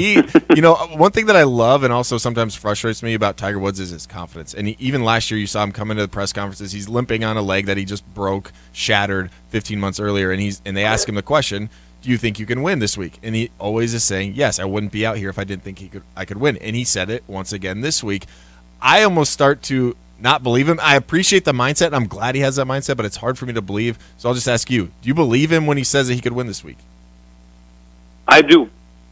I think that the greatest players in the world at whatever level of sport that you're playing have to have that confidence. And if you have to talk yourself into that confidence, you have to do it. But you've got to feel confident that you have an opportunity to win, go out there. Because when you get out there and that pressure starts pushing on you and you don't have that confidence locked in, you're going to start doubting yourself and you're going to break. And in order to maintain the level that Tiger did, he had to build himself up to that. So he has that. And I truly do think he feels like the training that he's putting in and the ability he still has, being probably the most talented golfer in history, he honestly feels that way. So when he says it, I believe it. And if he doesn't believe it and he's just doing it to be, confident out front, well, good for him. It's just good to see him playing, and I wish I had the confidence in my game that he had. Well, now I'm excited. Yeah. Now my expectations are through the roof. He's going to win. It's his confidence is different than me when I step up to the first tee box. That's absolutely for sure. Corey, last question for you, and I appreciate the time here. Short notice. I know I texted you about this morning. You're very gracious to come on with us. But, you said Tiger, always dominates, or he used to dominate back in the day, every single, event. But it's really difficult to go out every single week and dominate the event week in and week out. But if you were to give us kind of a hot take or a prediction here for this season on the PGA Tour, who do you think's primed for a big year? Someone that maybe is already established, or someone that's not really established? But do you think there's anyone primed for one of those kind of years that's really memorable? I like the momentum that Rory built last year a lot. Yeah. I really think that he's kind of put his golf game in perspective. I really think that he's reattached himself to the commitment that he needs in order to be the best in the world. So I know it's hard to pull someone out of the blue that's going to have a great year, but I know that I like the way that he played last year, and I like the way that he talked when he said that he had recommitted himself. So I would say the front runner would be him. I'd like to see Justin Thomas or Spieth win a major this year. Spieth has an opportunity to finish out his career Grand Slam. I don't know if he has it in him to do it. I'd like to see JT pick up another one. Those guys are the forefront of the sport, PGA Tour right now, so it'd be nice to see them continue to battle. But you're right, you can't go out and dominate the way that Tiger did and have a winning percentage he did. It just doesn't happen. So it's very, very hard. And, it's hard to just pick someone out who could do that. I'd like to say maybe Tom Hoagie. It'd be great to see him. It'd be a great story. Yeah, it'd be a phenomenal story if Tom did. And I like the pick you made of Rory because of one thing. You mentioned his recommitment. We were just talking about this earlier. Travis Kelce thought the Chiefs were a terrible team, or he thought people outside of the Chiefs thought they were a terrible team. And even though they didn't, it was that small bit of motivation, that chip on his shoulder that he needed, that athletes need every once in a while. I feel like Rory got that chip back on his shoulder last year. It was something about the LIV Tour. His competitiveness kicked in. You saw a different look in his eyes. Even the things he would say at press conferences just sound a little different, like a guy that's got a chip on his shoulder to prove something. And I like that. So I like the pick of Rory McIlroy. That was a good one. Appreciate your time, though, with us, Corey. Thanks for coming on here once again. We'll look forward to catching up with you as these majors get closer and closer and closer. All right. My pleasure, gentlemen. I always enjoy coming on. Of course. Corey Herlickson, Oxbow Country Club, oxbowcc.com, best golf course in the state of North Dakota. You want to ask me that question? Who do you think's primed for a big season? I was just trying to think about it. Yeah. Someone who I would Don't love... say Tiger. Come on now. I'm not going to say Tiger. He's only going to play in like 6 events. Yeah. Someone who I would love to see kind of make their way back, because they almost lost their tour card, Ricky Fowler. I think he completely changed his swing, and I think it's been better for him. He played well. He didn't go to the LIV? No. Okay. No, he played at the Phoenix Open. He was there last week, played well, had a hole-in-one. It was kind of in contention, then kind of fell down the stretch a little bit. I would love to see him get back to form. He started off so well. I also think Max Homa, and that might be a guy that not a lot of people know. Max Homa, I think he already has 2 wins this year, 1 win. He's been playing well, and he's kind of a guy on the up and up. Also, if you like people roasting people on Twitter, he is a great follow. All he does is make fun of people's swings when they made fun of himself last week. Makes fun of himself, and he's pretty funny. So he's another one that I could see having a big year.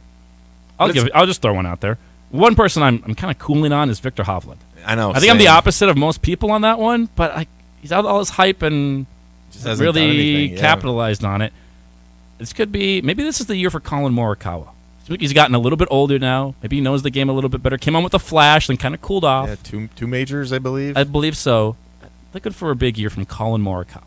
Yeah, maybe that's a call. I don't know. I could see that. He did what a lot of golfers do. He peaked. He had a really good run there, and then that's what golf is, right? That's the type of game it is. He kind of fell off a little bit. Probably got a lot more endorsements. You're doing things off the course too, which take away from your training and your focus. But now he's been dealing with that for a little while. Probably has a better understanding of it. I think that the easy three, like if you weren't going to go outside, it's Scotty Scheffler, who just won the Phoenix Open. It's Rory, who Corey just mentioned, and it's Jon Rahm. Jon Rahm, I think, has finished top 10 in every single event that he's played this year with like 2 wins. I think those three, at least early on in the season, those three have kind of separated themselves a little bit.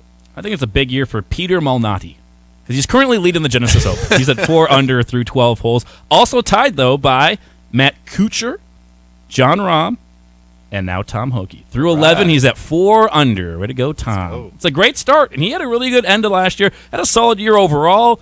Going to be participating in all the majors now, too. Like, this is another big year for Tom. Just establish yourself as a guy that's going to be here for a while. This is going to be a really fun year to follow along and see how Tom Hoge does on a week in and week out basis. We'll take a break, then we'll come back. Plenty left to get to here in this hour of the Insiders. I got a few more burning NDSU football questions I haven't talked about with Kyle Emanuel yet, so we'll go through a few more of those when we come back. Also, your phone calls, texts, and emails, all welcome into the show. You can call us up 701-476-1660 or text us at that same number. You can also email the Rick Electric email inbox, studio@bison1660.com. Bison Nation, your exclusive home for North Dakota State Athletics. Bison 1660. No one does happy hour like Twin Peaks. Whatever your preference, we have everything from tequila cocktails and an extensive bourbon category to top shelf spirits and cocktails served over ice balls. Local craft beers and handcrafted whiskey cocktails round out an adventurous drink menu, second to none. Don't forget about our 29-degree man-sized drafts. Are you a fan of Twin Peaks? Sign up for the E-Club to stay up to date on all things Twin Peaks and score free stuff. Signing up is easy. Just visit twinpeaksrestaurant.com/peaks-club to get started today. Twin Peaks. Eats, drinks, scenic views. Jeff at a Cutting Edge Gallery of Jewelry. We guarantee you the biggest, whitest, brightest diamond, no matter what your budget. It's never meant more than it does today, because with the lab-grown diamonds at a Cutting Edge, we have partnered up with one of the largest growers in the world. We have all shapes in stock. So if you come to a Cutting Edge, you get to go through about 2,600 mountings to find the perfect mounting for her, and we'll match it up with the best stone that your budget can afford. Come to a Cutting Edge Gallery of Jewelry. So most companies claim they have good people, good product, good customer service, but the question is how often. We go the extra mile to take care of our dealers and our growers, and more importantly, their families and their customers. ProSeed tries to bring a family-like experience. Farmers, we want to understand what their challenges are. We also want to bring products to them that help them overcome those challenges so that they can be as successful as possible. Need seed? Think ProSeed. ProSeed.net. Great seed at a reasonable price. Holiday's your place to do the do. Yep, because for a limited time, you can mix and match any 2 20-ounce Mountain Dews and get a third for free. While the original is Dewlicious, there are so many other Mountain Dew flavors to try. And Holiday has a deal on all of them, like Dew Purple Thunder or the limited edition Pitch Black. So get into Holiday and do a new Dew. Buy any 2 20-ounce Mountain Dews and get a third for free. But hurry, it's only for a limited time and only at Holiday. Since Nodak Insurance Company started, we've gone from paying by mail to paying online. Your proof of insurance in the glove box has changed to a quick tap to our online app. And as new technologies make farming more efficient, our coverage ensures you're always protected. The way we live and work has changed, but our values, service, and commitment have remained the same. Nodak is constantly evolving to meet your insurance needs and deliver answers where and when you need them most. Nodak Insurance Company. Agents with answers. Are you an electrician? Are you looking for a change? JDP Electric is looking for commercial, industrial, and service electricians. JDP is looking for both journeyman and apprentice electricians. You could start your career today with a family-owned and operated business who's been serving our community for over 20 years. Full-time positions available with great pay and benefits. Call 701-232-1991 or email info@jdpelectric.net. Start your new tomorrow today. Come be a part of the JDP difference. What do concussions, sports injuries, post-COVID long hauler, and chronic pain all have in common? Inflammation. At Healing with Hyperbarics, we are treating your inflammation the natural way with 100% oxygen, no referral needed, same-day appointments, and weekend availability. Now is the time to let us help you heal. Check us out on our website, healingwithhyperbarics.com, or on Facebook. Healing with Hyperbarics is your one-stop shop for total body wellness, conveniently located on 45th Street in Fargo. Hi, it's Sandy from Raybon Sew and Quilt Shop. You know, Jennifer and I love stitching all kinds of bags. Handbags, tote bags, organizers. If it's a bag, we like to make it. Join us for a weekend of working on bags at your own pace. For $159, you can join us and make your own bag. Registration includes a 6-foot table, lunch, trunk show, instructor assistance, games, and prizes, all at the Country Inn and Suites. For more information or to register, stop into the shop or visit us at ray-bond.com.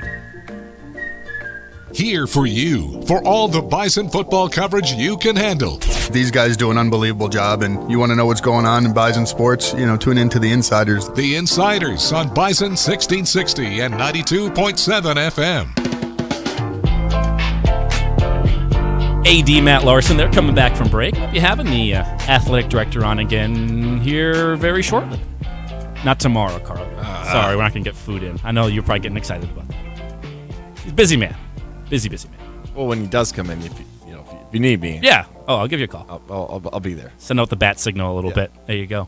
Andy Rickoff, Kyle Emanuel, Micah Bindi in here with you. This hour of The Insider is brought to you by Hanson Runsvold Funeral Home. They proudly support the Bison, and Hanson Runsvold is dedicated to helping families look to the future with hope.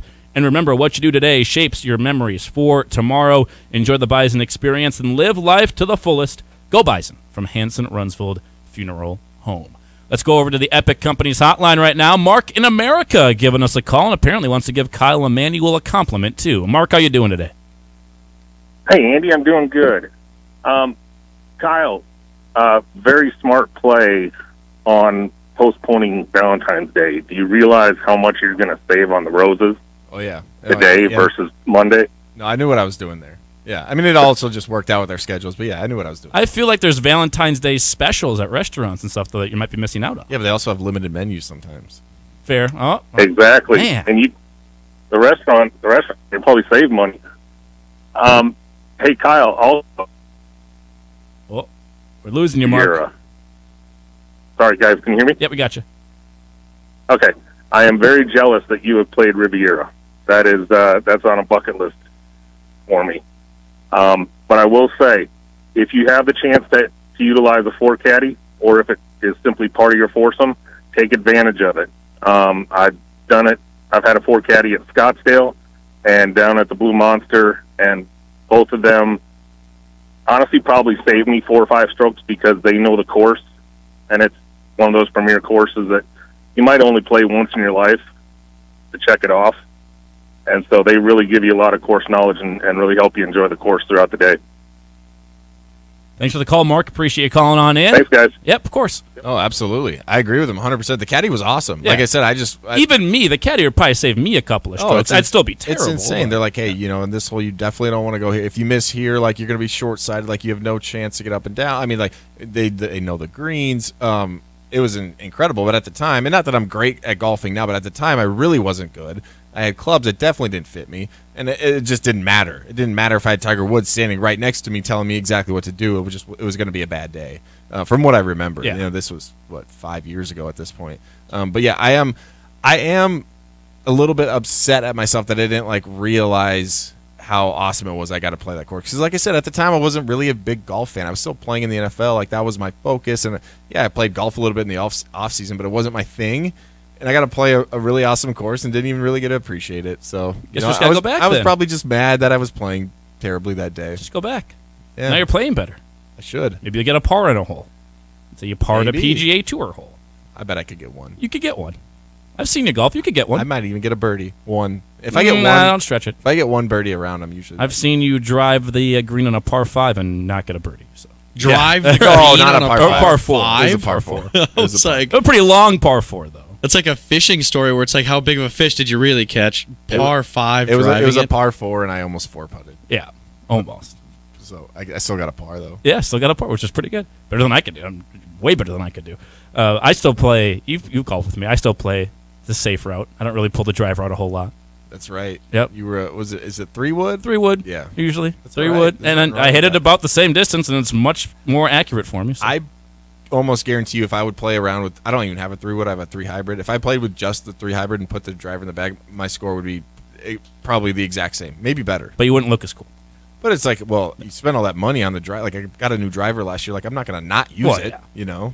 That's the I'm other not, side I'm not of that competing. argument. Yes, obviously. I'm competing against myself, but like I'm not really competing. Like I'm using this thing. Yeah. And if you can get really good with it, then yeah, obviously it's a huge weapon to have. Exactly. The long drive. A couple of other things to touch on here. We do have some more NFL news to get to, and it has to do with a couple of your former teammates. Okay. One former NFL teammate and a former, I guess, Bison brother for you that was here at NDSU. First off, we'll go to the NFL ranks. Former teammate Derek Carr. You were a Raider for a little bit. You probably had some interactions with Derek Carr back in the day. What are your thoughts on him being released from the LV, Las Vegas Raiders, and now a free agent? Yeah, look, I'm not going to claim that I got to know him super well. Yeah, I think I of was there course. for 6 weeks, but I did have some interactions with him, and they were all good. They were all positive. He was, I think, one of the first things he said to me was like, "Hey, I'm happy you're here, and not coming after me anymore," because obviously we played against each other a number of times, and I liked him, and I know how much. Not even just from getting to know him, but just from the things he said in his career. Like, I know how much the Raiders meant to him. I know how much he loved that organization. He said as much. He said, if I'm not playing here, I might retire.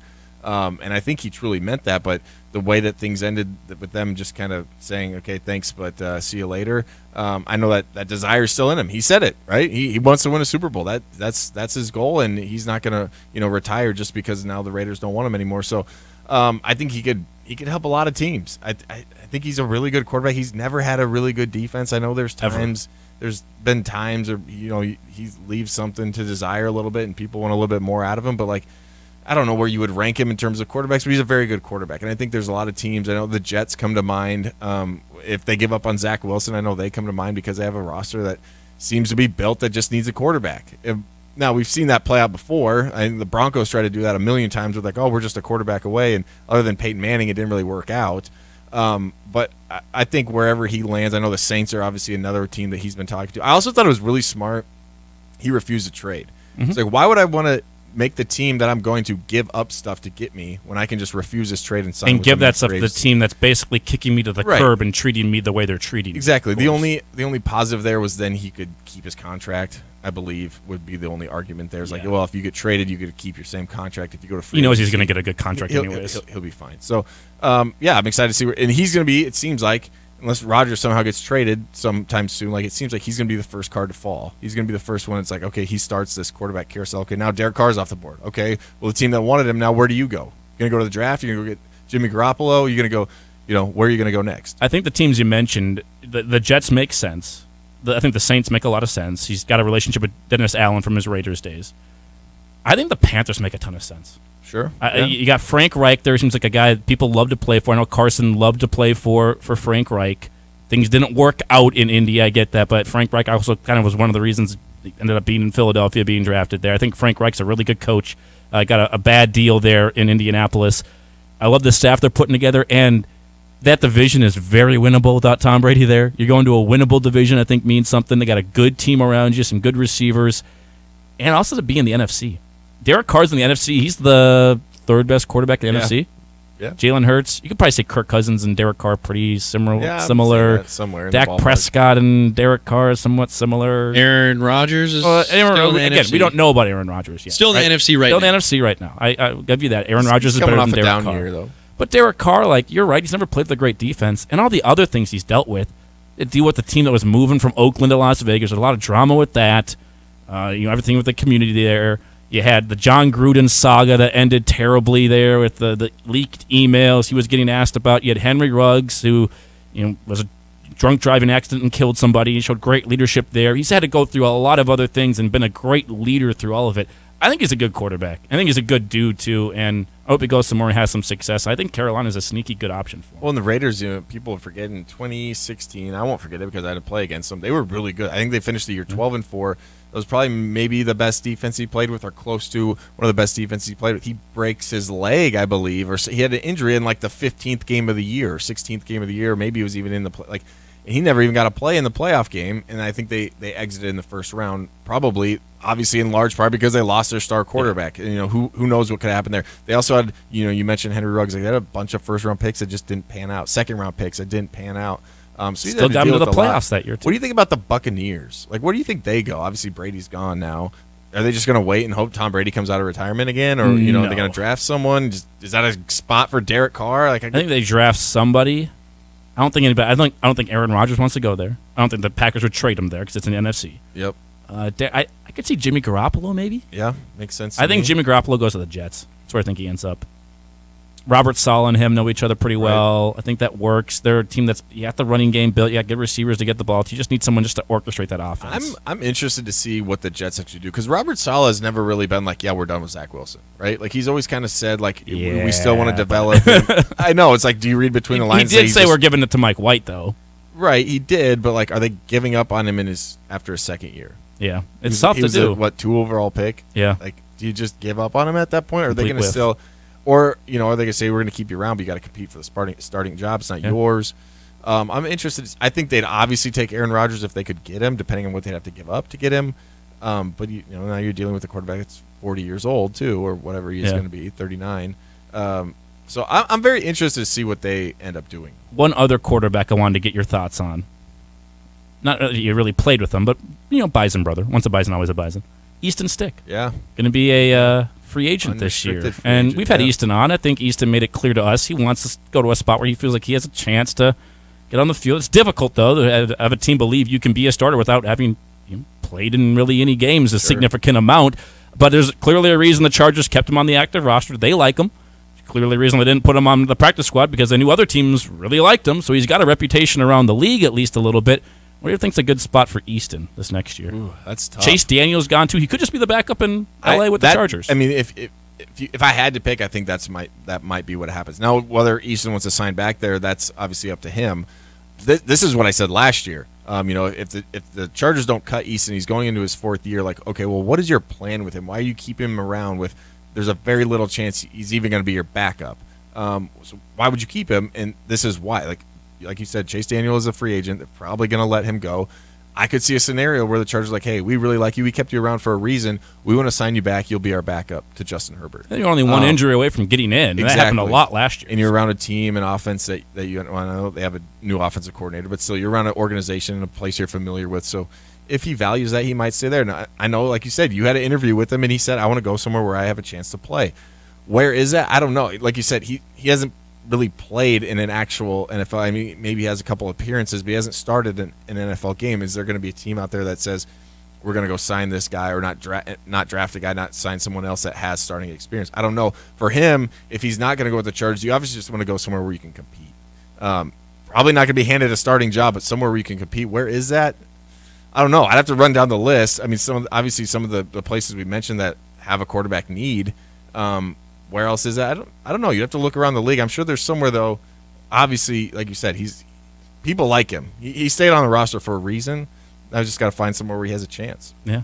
Think of somewhere like Houston, but they're probably going to draft somebody really early, and then you're maybe right back to the same spot that you're already in. Seattle, maybe, but they kind of like Geno.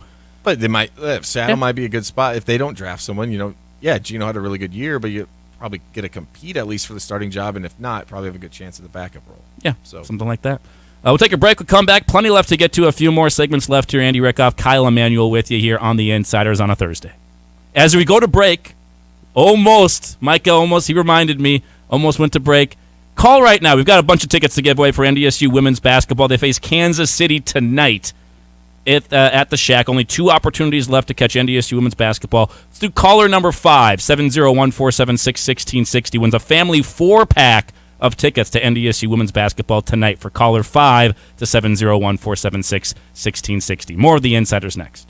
Your home for the Thundering Herd. Bison 1660. Dakota Refrigeration, now known as DRI, has been serving Minnesota, the Dakotas, and Montana for over 4 decades. Locally owned and operated since 1974, DRI is a full-service source for your refrigeration, heating, ventilation, air conditioning, and electrical service needs. From the entryway to the kitchen, from hot to cold, from dreary to bright, DRI has you covered. DRI, formerly Dakota Refrigeration, with locations locations in Fargo, Bismarck, and Minot online at dacref.com.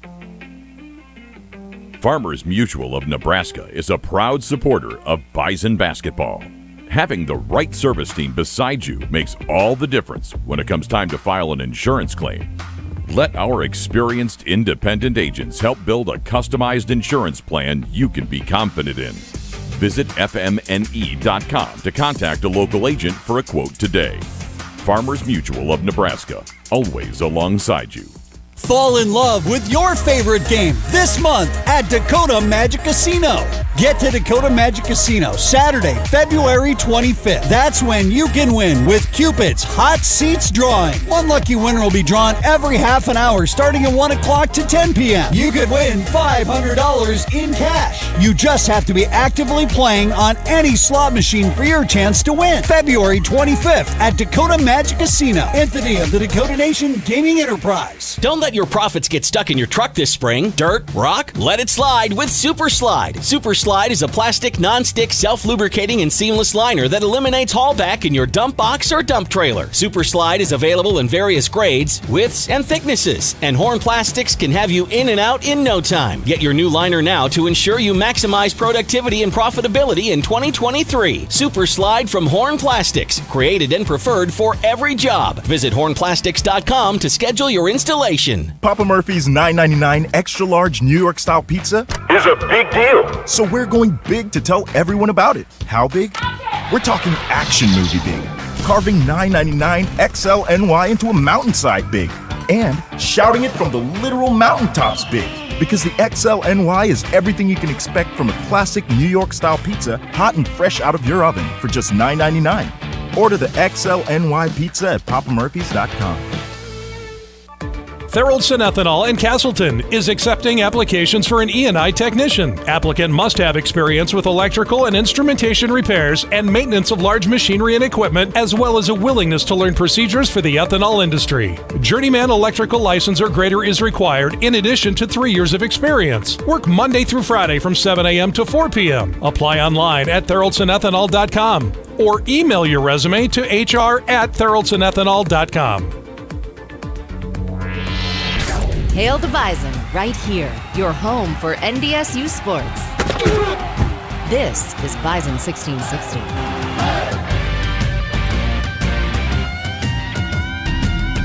$12:42 the time. It's about 12:43. Roads were much better today. Props to the snowplow drivers, North Dakota Department of Transit and everything, helping clear off the roads. A little icy. There was a lot of people that were stuck for hours on the roads yesterday, or 2 days ago into yesterday. I thought I saw something on Twitter. There's people stuck overnight. Yeah, a couple semi-drivers. Between like Moorhead and Fergus Falls, the Minnesota National Guard was called in to help get people off the roads. Like, it was nasty. It was 60-mile-an-hour gusts. One of those storms that just kind of sneaks up on you, and it's not snow; it's just like pure ice because it was in between freezing, so it gets on the ground and then just freezes quick. Yeah, it was one of those things where it was like not windy at all, and then all of a sudden, like I was upstairs in my house doing some work in like our little office area type thing, and like it faces the north, and all of a sudden it just coming. Like, where did this come from? Like, you can here it feel is. It hit the windows. The storm has arrived. Absolutely. In here with you for the next 15 minutes or so. Thanks for calling in. We gave away some NDSU women's basketball tickets there in that last break. We got some more to give away. Let's do it again right now. Let's go caller number 6 this time to 701-476-1660. Making Micah Bendy earn his keep back there. This time you're going to win 2 tickets to today's game against Kansas City and 2 tickets to the game on Saturday against Oral Roberts for NDSU women's basketball. Caller number 6 to 701-476-1660. Win that 4-pack of NDSU women's basketball tickets. It is a Bison basketball game day. The men play tonight, 6 o'clock pregame show on 107.9 The Fox, 7 o'clock tip-off between NDSU and Kansas City. The women play tonight as well, 6:30 pregame, 7 o'clock tip right here on Bison 1660 with yours truly. Looking forward to this one. Bison women's team, if they win out, it's as simple as this, the way the tiebreakers work and where the standings are right now. NDSU wins out, they're the 2 seed. I know they're on a 3-game losing streak, had a really bad weekend last weekend on the road, disappointing all around, but they're in a position still, even with those losses, if they win out, they're going to be the 2 seed, have never been the outright second-place finisher in the Summit League a chance still to do that and build on this historic season for Bison women's basketball. A couple other burning questions, though, for NDSU football for Kyle Emanuel, because we haven't done a show together in a long, long time. All right. There's obviously a lot of transfers, people that transferred out, or you've also got Destin Talbert, who is just chasing that NFL dream, decided to do that route instead of coming back for one more year. Totally fine. People make their own decisions. They decide what they want to decide and choose what's best for them, at least in their opinions. Of those players gone, which ones do you think are the biggest losses? Where do you think NDSU is now searching for the most answers? Yeah, I think it's got to be the DBs, right? The secondary. You graduate two safeties that feel like have been there forever. You lose Weber Dom and Jones. Tutsi. Courtney Eubanks is now gone. I think you have to point there. I think that was a position group last year we said is really deep, right? Like we felt you had 3 or 4 corners. Siegel's gone now as well. That was a guy that was probably going to start. I think you have to point there. Obviously you lose some stuff in the wide receiver room as well. I know there's a lot of young talent there as well that the coaching staff is really excited about. You have a new coach there, so how do they develop? That's obviously going to be one of the storylines that we talk about probably through spring ball and up into fall camp. And so I guess those are probably the 2 positions I would point to at least. I agree with you, the D-backs room, because it's literally going to be an entire new secondary. You're going to say running backs? Because, it was maybe the offensive one I was thinking about. But on the secondary side, obviously you lose Tutsi and Weber. And then Dom Jones was the guy I said, I'm not really overly worried because Dom is just going to plug and play, right? Right. Well, now he's gone. So that makes it a big question mark. I really like what I've seen from Sam Young in the little bit of time he's seen in some of those blowout games. I think he's going to be a really good player. I'm excited for what he could do at in one of the safety positions. But you got another spot there. You got to figure out something. And even if I like Sam Young, even if the coaches like Sam Young, we haven't seen him in close games yet in his career, making huge plays on the defensive side. He's made some on special teams, I believe. And then, cornerbacks, you lose everybody. It's for a multitude of reasons. Graduation, transfers, whatever. You're going to have a whole new secondary. Now, they've done a good job replacing those guys over the years. We thought, when Marcus Williams left, what's going to happen? And then you had other guys step up, and they've been just fine at the secondary spot. But with the way the offenses are in this league, like, South Dakota State's got some good receivers. They can pass the ball. Northern Iowa last year figured out the offense. They started airing that thing out. Theo Day's a good quarterback.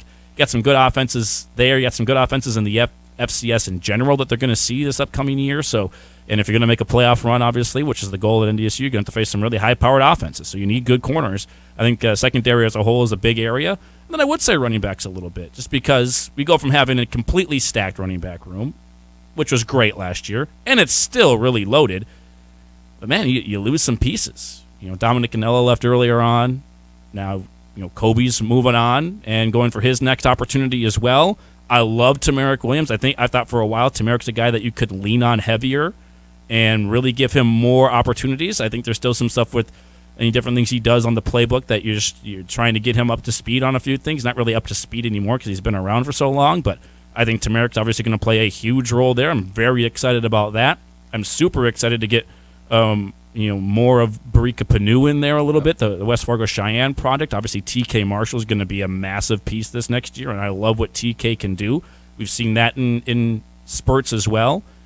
Outside of that, you don't have a lot of proven guys. Owen Johnson maybe a little bit. Even the fullback room. You lose Hunter Lipke, and he was a huge part of the running game. And we've got other fullbacks that are good, but what fullback can run the ball the way that Hunter Lipke did? You don't know. No one. Yeah. No one in the country can. Yeah. That's I'm not even talking about him catching the ball or doing other things, but I'm just talking about running the ball the way he did. Yeah, you're not going to find another fullback like that. At least not for a while. Hopefully NDSU does. We'd all love to see it, but he was a little bit of a unicorn. He was, and there's a reason why he's going to get drafted into the NFL with the injuries and everything like that, because he was just a phenomenal talent that you don't see very often. Even with all the fullbacks, we've had some really good I played with a lot of really good fullbacks, but the versatility that he had was just different. It really was. And the reason I didn't pick the running back room is because of the 3 guys you just mentioned. I think you got to feel good about Pinu. You got to feel good about Tamarick Williams, TK Marshall.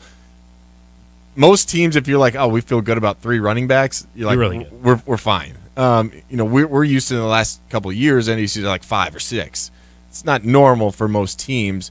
I think you still got to feel good about those 3 guys. The other thing about the running backs is I feel really, really, really good about the guys in front of them. Right. Who'll be blocking. Yeah. For sure. Yeah, that's where it's always going to start, right? You're always going to start along the offensive line. Yeah, and they're loaded on the offensive line. A couple of texts have come into the program as well. Daryl in Detroit Lakes, kind of piggybacking on our your former teammates who are quarterbacks conversation. Do you think Carson Wentz could get an opportunity in Carolina? Question from Daryl via the text line. Appreciate the question. Yeah, I think he could. And Willie, I think Carson's at the point of his career now where 3 teams in 3 years. It hasn't gone perfect for him. It just hasn't. If we're being honest, he's probably at the point where he's not going to go to a team and be handed a spot. He's going to have to compete for it and battle for it. And doesn't mean he can't win a spot. Doesn't mean he can't become a quarterback again and resurrect his career a la Ryan Tannehill in Tennessee. But he's probably going to have to battle for a spot. And he's probably going to go to a place, I would assume, that loses out on Jimmy Garoppolo, Aaron Rodgers, Derek Carr, doesn't get one of those guys and says, we need somebody. Maybe it's the answer to your question. Maybe it's Tampa Bay. Maybe Tampa Bay says, we need somebody here. We got Mike Evans. You got pieces to throw to. Maybe it's Carson. I don't think he's going to have a problem finding a spot. Like you said, I think, is he going to be handed a starting spot like he did in Indianapolis, like he did it with in Washington? Probably not. I think he should be, personally. I know his talent. I know there's been some decision-making questions. There's been some turnovers and things like that. But, you go back to Indianapolis, and, his numbers were actually pretty good. Yeah. He had one bad game in the last year, and the owner didn't like him, so they got rid of him. I still think that was a mistake. I still think you give him another year in Indy, build around him, not trade things away for Matt Ryan, who was terrible. Things might look different. You still have Frank Reich there. You're not now in this kind of rebuilding stage or whatever you want to call the Colts in at this point. So I think that was a mistake. I think if you're a team that you're like, okay, we don't have our guy at quarterback, we don't really have a high draft pick or someone that we love that we think we can get in the draft, why not bring in Carson and let him compete for the job? And at worst, you're going to have an established backup, a guy that's probably should have won an MVP in 2017, a guy that got the Eagles their first Super Bowl, even though I know he didn't play in it. He got them to that point before Nick Foles took over. So, at worst, why wouldn't you bring him in and just let him compete? I think he proved it here at NDSU. He was a phenomenal backup in terms of his attitude, his approach to the game, him pushing Brock when he was sitting behind him. So I don't think he's going to have an issue finding a team. A couple things on Carson that are in his favor. One, every coach in the history of the NFL, both sides of the ball, always believes, I can fix it. Yeah. I can be the guy. Right. He's not the problem. The other coaches were the problem. I can fix him. So every coach is going to believe, I've seen Carson be an MVP candidate. I've seen him play at that level. He got the Philadelphia Eagles to the number 1 seed and still played the biggest role on that team in them winning the Super Bowl, in my opinion. So every coach has seen that, knows he has the talent. And then also, he's not a distraction. It's not like Cam Newton was a couple years back, where, you're bringing Cam Newton in. Carson's a good guy in the locker room. I know there's been reports other ways. That was stupid. It's dumb stuff. We all know the kind of guy Carson is. Yep. Good guy to have in the locker room. Great teammate. Good dude. Even when other quarterbacks have started over him, like Taylor Heineke, or I was thinking Sam Howell was the rookie this last year. Carson basically rented out his suite for Sam's entire family. Let him come and watch the game. That was a report. He's a good teammate. Good dude. Yeah. Not going to be a distraction in the locker room. And every coach believes, I can be the guy that turns him around.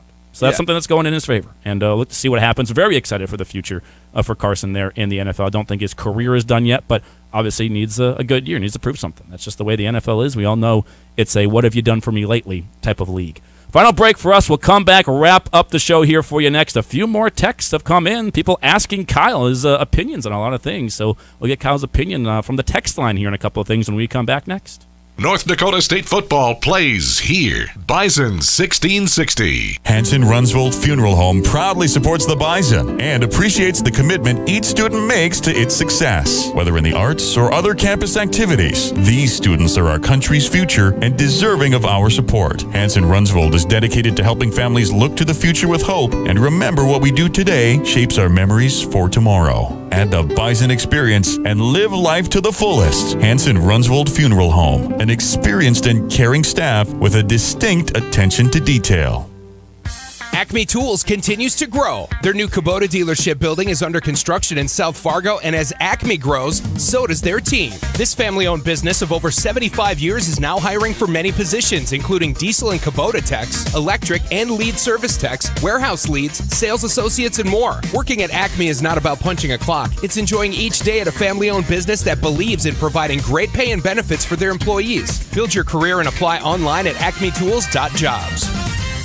When it's time to find a realtor, word of mouth is important, and Todd Cattermas with Beyond Realty is a name Bison Nation says often. Todd has helped everyone from coaches and administrators to broadcasters and former players and their families buy homes in the FM area. So many in Bison Nation trust Todd to buy and sell their homes, and you can too. Call Todd Cattermas with Beyond Realty today or visit him at 4832 Amber Valley Parkway in Fargo. Todd is a proud partner and the preferred realtor of NDSU Athletics. Todd Cattermas with Beyond Realty, moving the herd one home at a time. Happy St. Patrick's Day! It's back. Fargo's official St. Patrick's Day pub crawl presented by Bud Light. Grab your friends and your green gear and head downtown March 11th for the official St. Patty's Day pub crawl. Kickoff at 1 p.m. Grab a passport at any of the participating bars and enjoy the St. Patty's Day specials. Get your passport stamped at each location to receive the commemorative St. Patty's Day finisher medal at the Old Broadway. Find all the details on Facebook. Special thanks to the Bridges Apartments. Happy St. Patrick's Day! It's the St. Patrick's Day pub crawl presented by Bud Light. Did you know the average American shops at 3 stores before buying a mattress? We totally get that. We want the best mattress at the best price. But why only 3 stores when there are so many out there? When you need a mattress, come to Beds by Design Mattress Factory. We have every type of mattress at one location. Buying from BBD Mattress Factory means you're buying direct and not paying the middleman, which means our mattresses start at just $99 and you can trade it in for life. When you need a mattress, think the factory. BBD Mattress Factory. You work hard to make your house a home, and at Onyx Exteriors, we strive to make the outside of your home as warm and inviting as the inside. I'm Blake. And I'm Ray, owners of Onyx Exteriors. We install the industry's top brands in seamless steel, wood, vinyl, specialty products, as well as gutters, windows, and doors. And all at a great price. We personally work with you from the estimate to the installation to guarantee your satisfaction. So whether it's a remodel or new construction, schedule a free estimate online at onyxnd.com. 2 hours of sports talk every weekday, 11 to 1. Well. Oh, my gracious. Now, let's get back to the Insiders. Final segment for you here on the show. Been a lot of fun. Thanks for everybody listening in. Update for you. Tom Hoagie, 4 under through 13. 1 shot off the leader, which is Matt Kuchar at the Genesis Open. Round 1. Tiger Woods gets going here at 2 o'clock. And we know what Kyle Emanuel's rest of the day looks like. The fact that Matt Kuchar is at the top of the leaderboard gives me hope. Matt Kuchar is not a young spring chicken either. No, I'm not exactly sure how old he is, but he's got to be close to about the same age as Tiger, if not maybe even a little bit older. And he's at 5. If he can do it, Tiger can do it, right? Yeah. I always tell myself, you're gonna say you could do it. I was like, oh. No, come on. I'm a little more realistic than that. I feel like I always try to temper my expectations when Tiger gets into a field, especially with like everything he's gone through. And then he comes out and he says things like, "Oh yeah, I can win this thing," and I'm like, "Yeah, you can. Mm-hmm. Yeah, you can." I get all excited, and then he goes out and shoots like 2 over, and it's like, come on. But then even 2 over, you're like, you're not out of it yet. So what I'm saying is my expectations are high. Yeah, I want him to win. Sky high. I don't think he'll win, but even if he got like a top 10, top 15, I'd be like, all right, he's back. There you go. That'll be our conversation whole show tomorrow. Yeah. How'd Tiger do? Right. Tiger, Rory, and JT. Star-studded group teeing off at 2 o'clock or right thereafter. A few text messages to get to here really quickly. Uncle Roy on the text line, I believe related to Bowden Skunberg, just basically saying thank you and I appreciate Micah and Rob for all the coverage of Bison men's basketball, which you can hear tonight on 107.9 The Fox as NDSU takes on Kansas City. Some big games for Dave Richmond and company. Looking forward to seeing how the men can continue this hot streak. They picked up 2 wins at home. Got to get these wins on the road. And this one tonight's really important because you win this one, you guarantee a 1-1 road trip. And if you lose it, and the next game's against ORU, and they have not lost in conference yet this season and look primed to maybe win the Summit League. But obviously, anything can happen in March. You never know what happens in that Summit League tournament. And then somebody else chiming in as well on the text line. Don't have a name to this one, but says, Kyle, you're the coach. How would you approach spring ball? Do you deviate from the past at all, going gladiator style to set up some battles for who really wants those spots, or do you stick to what you've always done?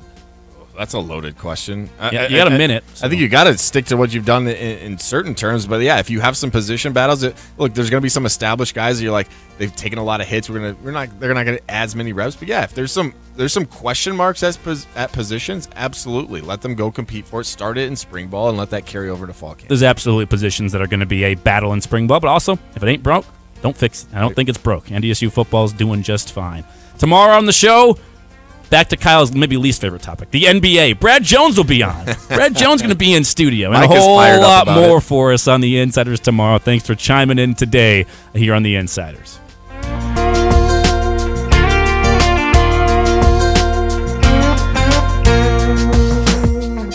If there's one thing I know about farmers, it's that they are resilient. This is Scott Zolandic with Cornerstone Bank. Farmers are known to rise to ever-changing challenges, whether it be higher land prices and rent costs, risk management, or diversification. Cornerstone Bank offers an experienced team that you can turn to.